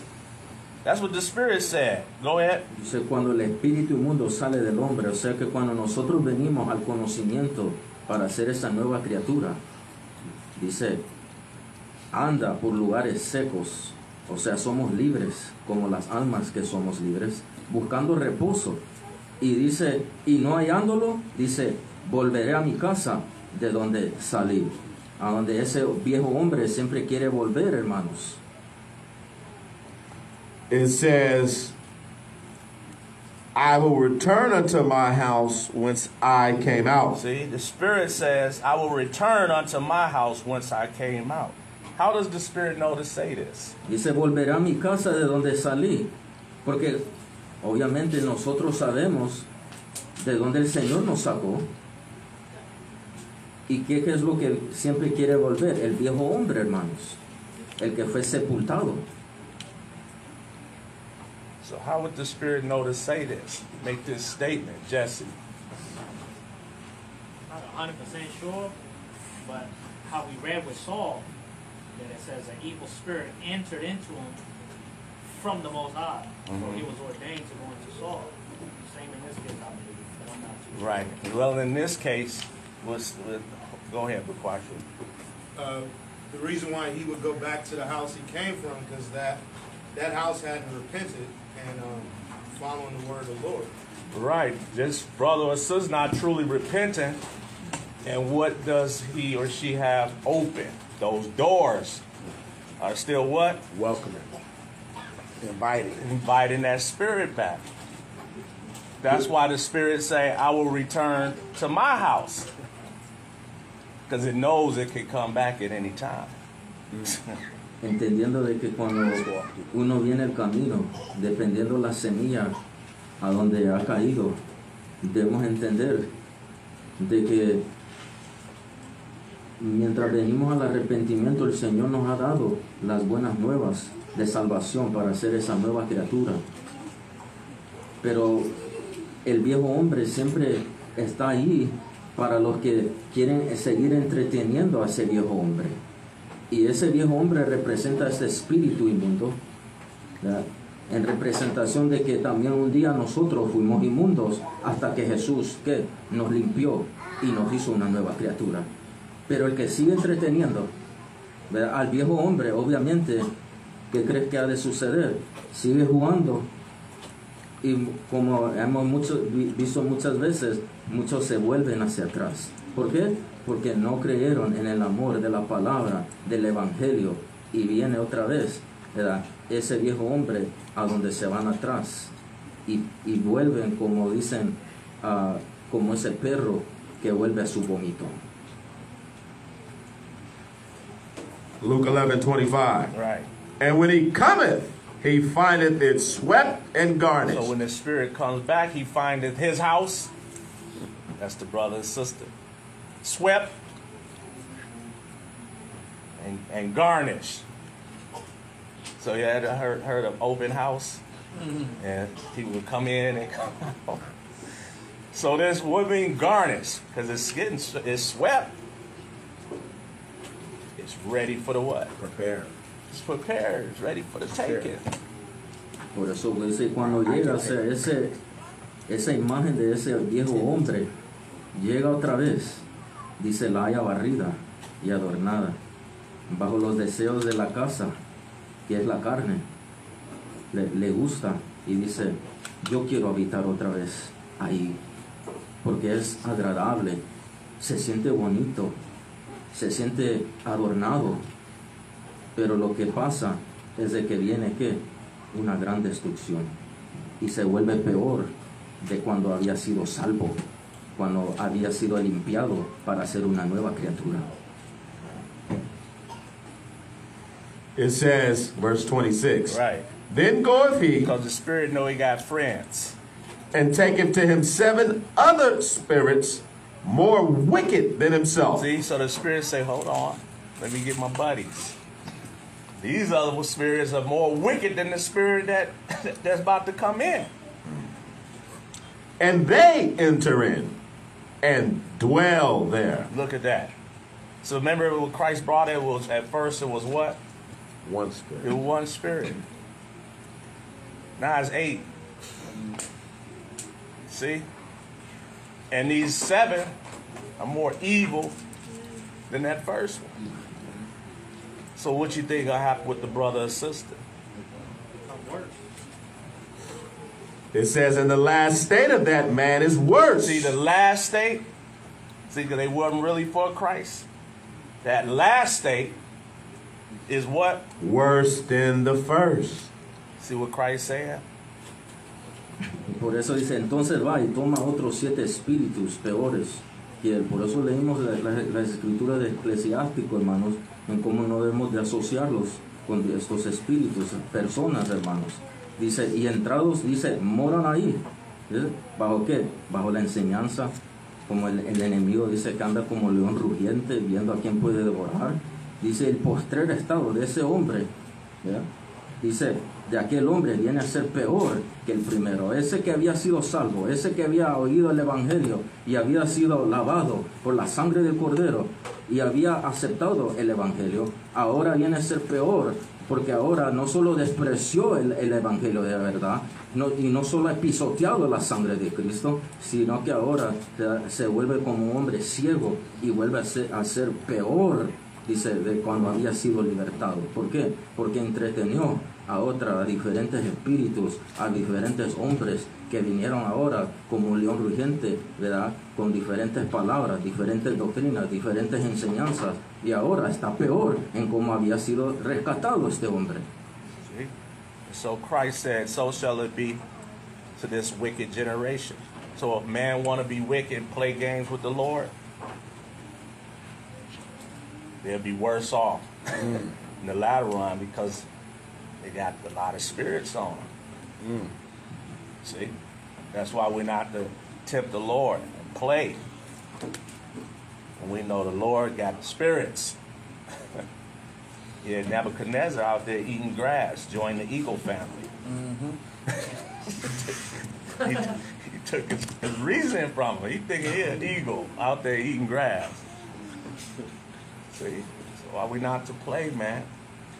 We to hear the word of God, Christ, and repent. Learn, see, and grow. Brothers and sisters, young brothers and sisters, you honor your father and your mother. And go big with the Lord. You see, when you read about Tobit, remember Tobit, he had wanted to die. Right?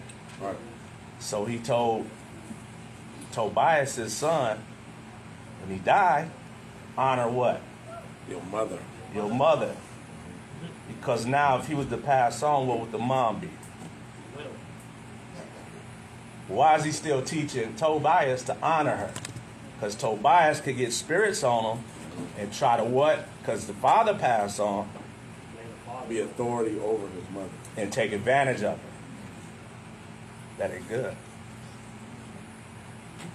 Entonces por eso debemos de tener mucho cuidado en las personas que cuando hemos recibido el evangelio y hemos nacido de nuevo y ese viejo hombre ha muerto, debemos de tener cuidado, porque ese viejo hombre, cuando comienzas a entretener a las personas que sus espíritus están cautivos en esa mentalidad, podemos ver de que eso comienzas a desviarte de la verdad y comienzas a pisotear la sangre de Cristo, comienzas a pisotear la gracia de Cristo, hermano.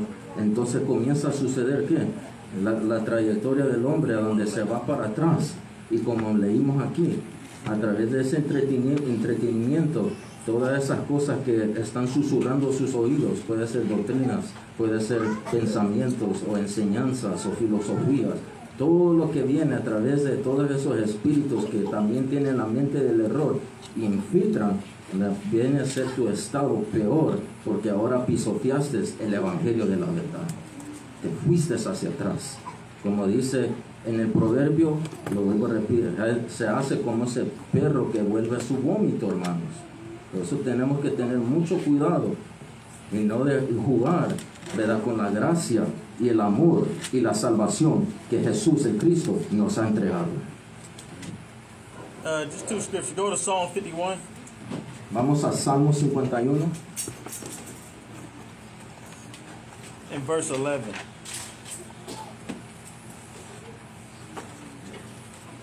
Psalm 51 and 11.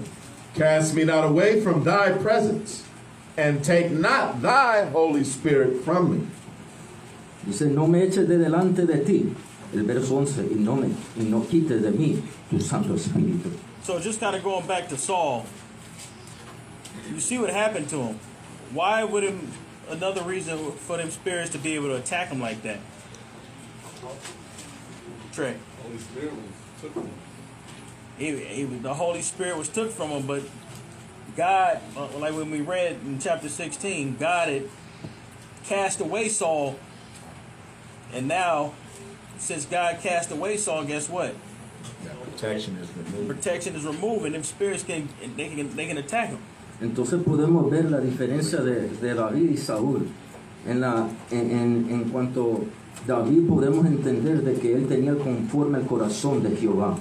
La diferencia de David de que él, cuando vino el exhortamiento bajo el profeta Natán, podemos ver de que él vino al arrepentimiento. Y algo que él sí pudo entender específicamente era de que él necesitaba el poder de su Santo Espíritu. Y por eso podemos ver aquí en cómo David decía, no quites de mí tu Santo Espíritu. Esa es la esencia de la imagen, de la instrucción del que nos da vida. Por eso Moisés dijo al pueblo de Israel, ahora en este día escojan vida o muerte. ¿Qué es lo que ustedes van a escoger? Esa es la mentalidad, hermanos, de que vamos a escoger el bien o el mal. Colossians 1:16. Colosenses 1:16. Because we're dealing with evil spirits. It says, for by him Speaking about Christ. were all things created. Notice it says, for by him, meaning through Christ, all things were what? Created. Created. That are in heaven. That are what? In heaven. Uh-huh. And that are in earth. Visible and invisible. Read that again. Visible and invisible. So, go ahead. It says, whether they be thrones or dominions, or principalities or powers, all things were created by him and for him. Dice el versículo 16, porque en él fueron creadas, o sea, en Cristo, creadas todas las cosas, las que hay en los cielos, en las que hay en la tierra. Mira, las cosas visibles y invisibles, o sea, todo lo celestial, sean tronos, sean dominios, sean principados, sean potestades, todo fue creado por medio de él y para él. So it says, just that part where it says visible and in what? Invisible. Invisible. Entonces podemos ver lo visible y lo visible que miramos aquí, pero también lo invisible de donde manifiesta toda la mente y la manifestación del Padre Eterno. So we can see the things that are visible Entonces with our eyes. Atmósfera donde vivimos lo podemos ver porque es físico, lo podemos ver. Are there things that exist that are invisible? Hay cosas que existen que son invisibles. Yeah. Sí, sabemos de que de Dios es invisible, no lo podemos ver, no tiene cuerpo, pero existe. You got angels. Y no solo Dios, pero también los pensamientos, o sea, los mensajeros de los pensamientos de Dios. You got evil spirits, you got demons. Y obviamente también hay espíritus, porque todos nosotros somos espíritu, hermanos. Tenemos un espíritu en este cuerpo. So if a person has a spirit on him, y si obviamente cada persona tiene un espíritu, tenemos una alma. is that spirit going to manifest itself like some horror movie with the canine fangs and the horns on top of their head? Ese espíritu bajo en cómo el Señor, recuérdate, no nos creó robots, sino que nos creó seres humanos para escoger entre el bien. ¿Cómo se ha de manifestar, verdad, una persona que está endemoniada? But like we just went over all the scriptures, you can see, you can recognize when somebody is out of the spirit because of what? Their behavior. vamos a poder ver sus características cuando alguien se ha alejado de la imagen de Dios, y vamos a ver su comportamiento, cómo actúan, cómo están manifestando. Se va a ver a través de sus hechos. Jesús dijo: conoceréis el árbol por su fruto. El árbol bueno no puede dar fruto malo, ni el árbol malo puede dar árbol bueno o fruto bueno. You see some of the signs, person be getting loud with you and be getting all rambunctious. Today we call it, you what? You tripping. This dude's tripping. Y por eso cuando miras a una persona que está actuando en la forma equivocada, en el sentido bajo la mente de la cautividad, tú puedes notarlo y puedes discernir también. And them spirits be speaking. Y esos espíritus que están en ese cuerpo, o ese espíritu que está en ese cuerpo, ¿verdad? Obviamente pueden hablar, pueden expresarse. With what? A human voice. You know the spirit come on A través growling at you. del cuerpo humano, porque todos nosotros somos seres espirituales, hermanos. It's gonna sound like your brother or your sister, but they be having spirit, be tripping. Pero cuando el hombre se aparta, So just understand there are things that are invisible that we can't see, things that are going around that's happening that the Lord is not showing us, but you can recognize it with the scriptures and see, all right, this person or this sister or even this child got spirits on them. And we went through the scriptures to show you how to deal with evil spirits. entonces hay cosas invisibles que no podemos ver, o sea, físicamente, That's it. sino que solo las podemos ver en la atmósfera espiritual, y poder ver en su característica de esa persona, en cómo actúa, ¿verdad? En si está en el espíritu del Señor o si está cautivo, ¿verdad? En su propia conciencia y en el espíritu de error. So like it's been brought out, Israel. Can't see the wind. You can't see oxygen. I was thinking about that. Breathing. Hello. I was thinking about that. You see, But it's there. it's there. And just like when David can play that harp, them psalms, check out when you go through stuff. And you have to understand, you get into a song. What happens? Wow. Gotta lift it. Right. That's how cold David was on that. The heart. See, so them psalms be like, I'm going to read this psalm right here. See? Entonces fue otra vez en cómo David, ¿verdad? Tocaba el arpa y vivían bajo la manifestación. David pudo tener el entendimiento y nunca lo abandonó.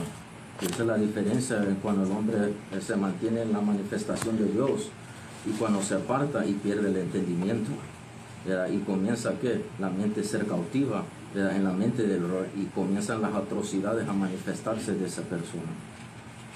Praise. I wanted to read a scripture. Question. Sorry. Go ahead. Before you get the scripture, I kind of want to just stay right here quick. Where it says visible and invisible, could that be voices and thoughts? Does that fall into the same category? Or is it going somewhere different? Like created thoughts. No, how they're visible and invisible. Right. You're talking about like creation. It's creation. I wanted to read Hebrews chapter 6, verse 4. Because we talked about Saul today. Because we got to also see how Saul, he was also equipped with the Holy Spirit when he was anointed as king. But how we mentioned today how he departed from that wisdom and he started abiding in his own counsel. So he did have the enlightenment and the Spirit of God, but he abandoned it. And we also read about, those spirits, that person that accepts, the true enlightenment through the teaching of Jesus Christ. It is that through that teaching that we could be that new creature, that old man dies, and we not to go back. Because once we go back and we lose that enlightenment, guess what? That spirit also could leave as well, like it left Saul. That's why when you read in verse 4, it says, "For it is impossible for those who were once enlightened, and those that received the gospel and the grace, and had tasted of the heavenly gift, and were made partakers of the Holy Spirit, and have tasted the good word of God, see the true enlightenment through the Holy Spirit, see, and the powers of the world to come, if they shall fall away, in other words, they return back, right? And they go back and Peter also talked about, it's like that dog that returns to their vomit. It says to renew them again unto repentance. It's really difficult for a person sometimes to come back. Because why? It says, seeing they crucify to themselves the Son of God afresh. See, that's like Hebrews 10, it tells that those that stepped on the blood of Christ as well. See, that they crucified to themselves the Son of God afresh and put him to an open shame. So it's really hard. We got to understand that what happened to Saul is because he forsook that wisdom. And he started abiding, and now he didn't have the Holy Spirit. He lost the true enlightenment, and now he was abiding in darkness. That was bringing a lot of tribulation into his mind and a lot of hatred because he abandoned the wisdom. See, that's why us, when we come to the manifestation of Jesus of Nazareth, we gotta maintain ourselves there. Never go back. You know, we are not the ones that go back, but we are the ones that keep on moving forward. So I'll just read it in Spanish, and then that's it for me. Hebreos capítulo 6, versículo 4. Dice, porque es imposible que los que una vez fueron iluminados, se recibieron el alumbramiento de las palabras de las Escrituras y gustaron del don celestial y fueron hechos partícipes del Espíritu Santo y asimismo gustaron de la buena palabra de Dios y los poderes del siglo venidero y recayeron, o sea que se fueron hacia atrás, como le hablé de ese perro que vuelve su vómito. Dice, sean otra vez renovados para el arrepentimiento. Se hace difícil, porque como el líder le dice que vienen 7 espíritus más hacia esa persona. Dice, crucificando de nuevo para sí mismos al Hijo de Dios y exponiéndole a un vituperio. Donde insultamos y pisoteamos la sangre de Cristo, tenemos que tener mucho cuidado, porque para esa persona quizás ya no van a poder regresar como miramos con la vida de Saúl. Porque él también había recibido el don del Espíritu Santo, pero lo abandonó. Y ahora podemos ver de que todo eso trajo un vituperio hacia su vida de él también, y trajo mucho rencor y apartamiento de Dios. Dios les bendiga, hermanos. Charlie. Acts 5. Okay. Acts 5. Hechos capítulo 5. 30 through 32. The God of our fathers raised up Jesus, whom he slew and hanged on the tree. Him have God exalted with his right hand to be a prince and a savior, for to give repentance to Israel and forgiveness of sin. And we are his witnesses of these things. And so is also the Holy Spirit, whom God have given to them that obey him. El hermano de 8:5:31 dice, a este Dios ha exaltado con su diestra por príncipe, o sea, Cristo y Salvador, para dar a Israel arrepentimiento y perdón de pecados. Y a nosotros somos testigos suyos de estas cosas, y también el Espíritu Santo, el cual ha dado Dios a los que le obedecen. Yeah, Jesus Christ died on the cross for our sin, like the brother talks about. But the Lord give the Spirit to those who obey him. It's about obedience coming into repentance, learning about Christ. That's all it takes. Obedience. And we can endure in the Spirit. Right. Entonces el hermano habló de que podemos mantenernos en la obediencia de este Salvador, de que nos da un evangelio, de un verdadero alumbramiento. When people say that the apostles, they were doing their own thing, that's the scripture right there to show they wasn't doing their own thing. They wasn't moving on their own. Peter, the apostles just said, they doing things through the what? The Holy Spirit, because they were being obedient to Christ. Christ told them, if you love me, keep my commandments. And he would be with them. See? Don't let nobody tell you they was out of order. Entonces los apóstoles, ellos predicaron la doctrina de Cristo, hermanos. Aun Pablo dijo, la doctrina que os predico no de hombres, sino del mismo Jesús el Cristo. En como todo, Jesús mismo dijo, si ustedes me aman, dice, cumplir mis mandamientos. Entonces los apóstoles, ellos predicaron el conocimiento, ¿verdad? Y el entendimiento de todas las escrituras, no solo de tesoros viejos, sino de tesoros nuevos, ¿a través de qué? De Cristo manifestado. So, good one, brother. All right. Hopefully we was all edified. And praise it to the Most High in Christ. Dios les bendiga, hermanos. Feliz sábado. Get Revelation. You're going to get Revelation 30. I'm going to go to Genesis 1, start the first verse. 1 and 1. Let's go. Get deep, man. Dig, jig them real good, man.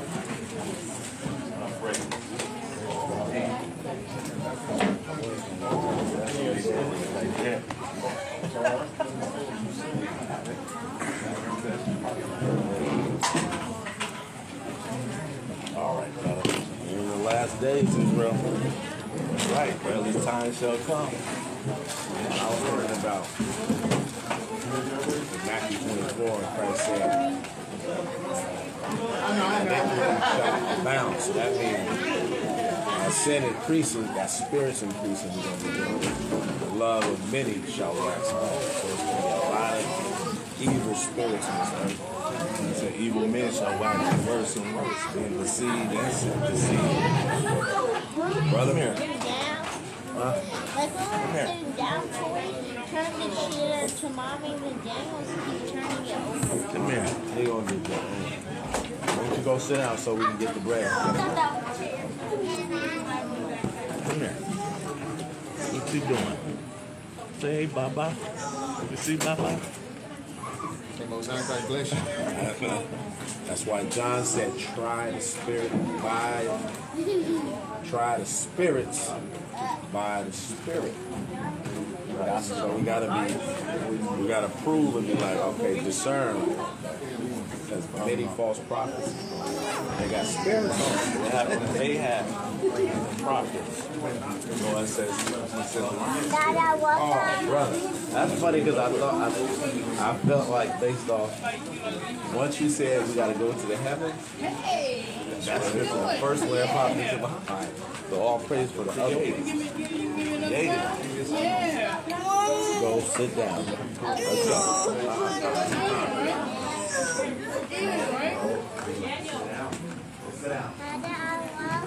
That's all right, brother. Most High in Christ bless you, Israel. Your families. We're about to do the communion. It's your brother, Waba. What's up, Israel Jacksonville, my peoples. Most High in Christ bless you. Miss Morris, Most High in Christ bless your family. Where your care at?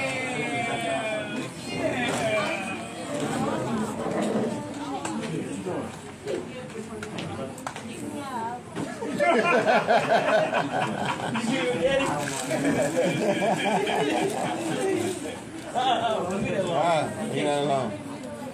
You ready to talk? yeah. What you got to say? Most High translation. Safari, I could have sworn and said, I got to say farm, brother. Oh, for the cute? Yeah. I thought you said cute. You come up with that nigga That's thing. probably my phone. Quan responded though. So you see, Quan said not 2:30, he said not 2 o'clock, 1:30. No, you know what it was? That's the picture tab. That when we took that picture. It's two different texts. He sent the group text out, and I sent the individual one too. So his probably said that Quan responded. Daddy! I said, wait. Because I know I said, I'm about to see the chairs when I go to the thing. I got that. So Quan, and then he said when he sent the group text out, Quan responded was like, oh no, he was I think he was asking what time is the class. Because he was like, you didn't know I was coming. I said, hell no.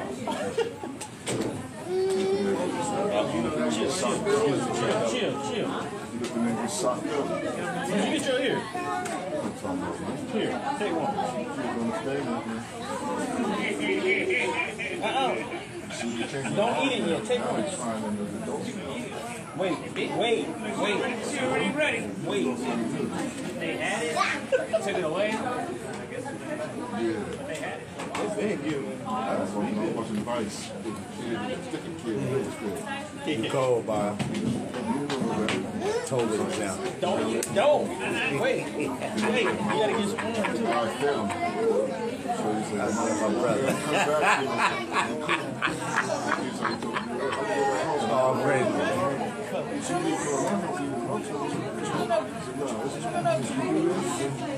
Thank you, sir.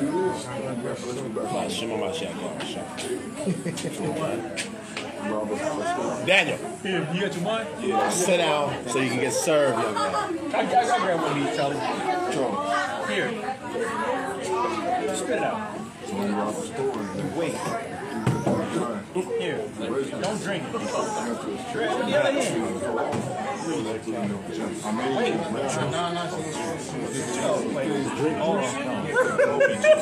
Oh, yeah. Hey, I'm about to spit it out. She looked up. That's about the grip, yeah. That was Fox character. Woo-wee! Crazy. Moogie, go sit down so you can get your bread and wine, dude. Okay, go sit down so you can get some wine.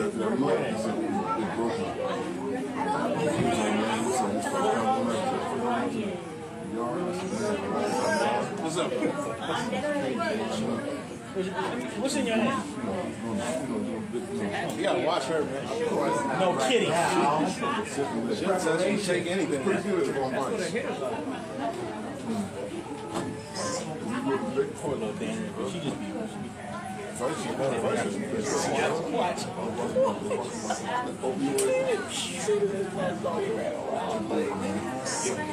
I'm watching Vice and I'm watching one of the cameras.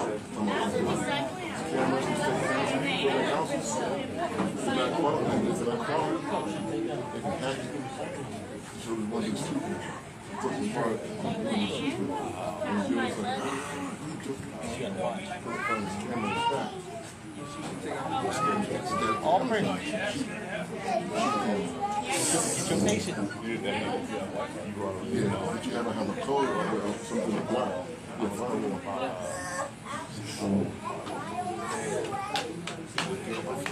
You stupid. Fred. We need more, Charlie? Nah. Yeah, Charlie was the perfect amount. Man, he got it. All right. Ready. She got her. Where your bread at? That's bread. Your bread. There you go. Heavenly Father, we thank you in the name of our Lord and Savior Jesus Christ for this wine, this bread that represents the body and blood of our Lord and Savior down on the cross for the sins of Israel. In Christ's name we pray and give thanks. Amen. Amen. Now you can eat. Eat the bread now. All praise. Look at it. Lord be with you. Pretty good. Oh, help. Oh, and Leon, Nobody watching you. Go ahead and you drink. can kill that.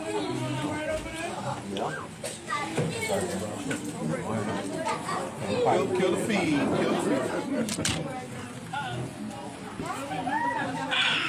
Spill on the towel. On the platter.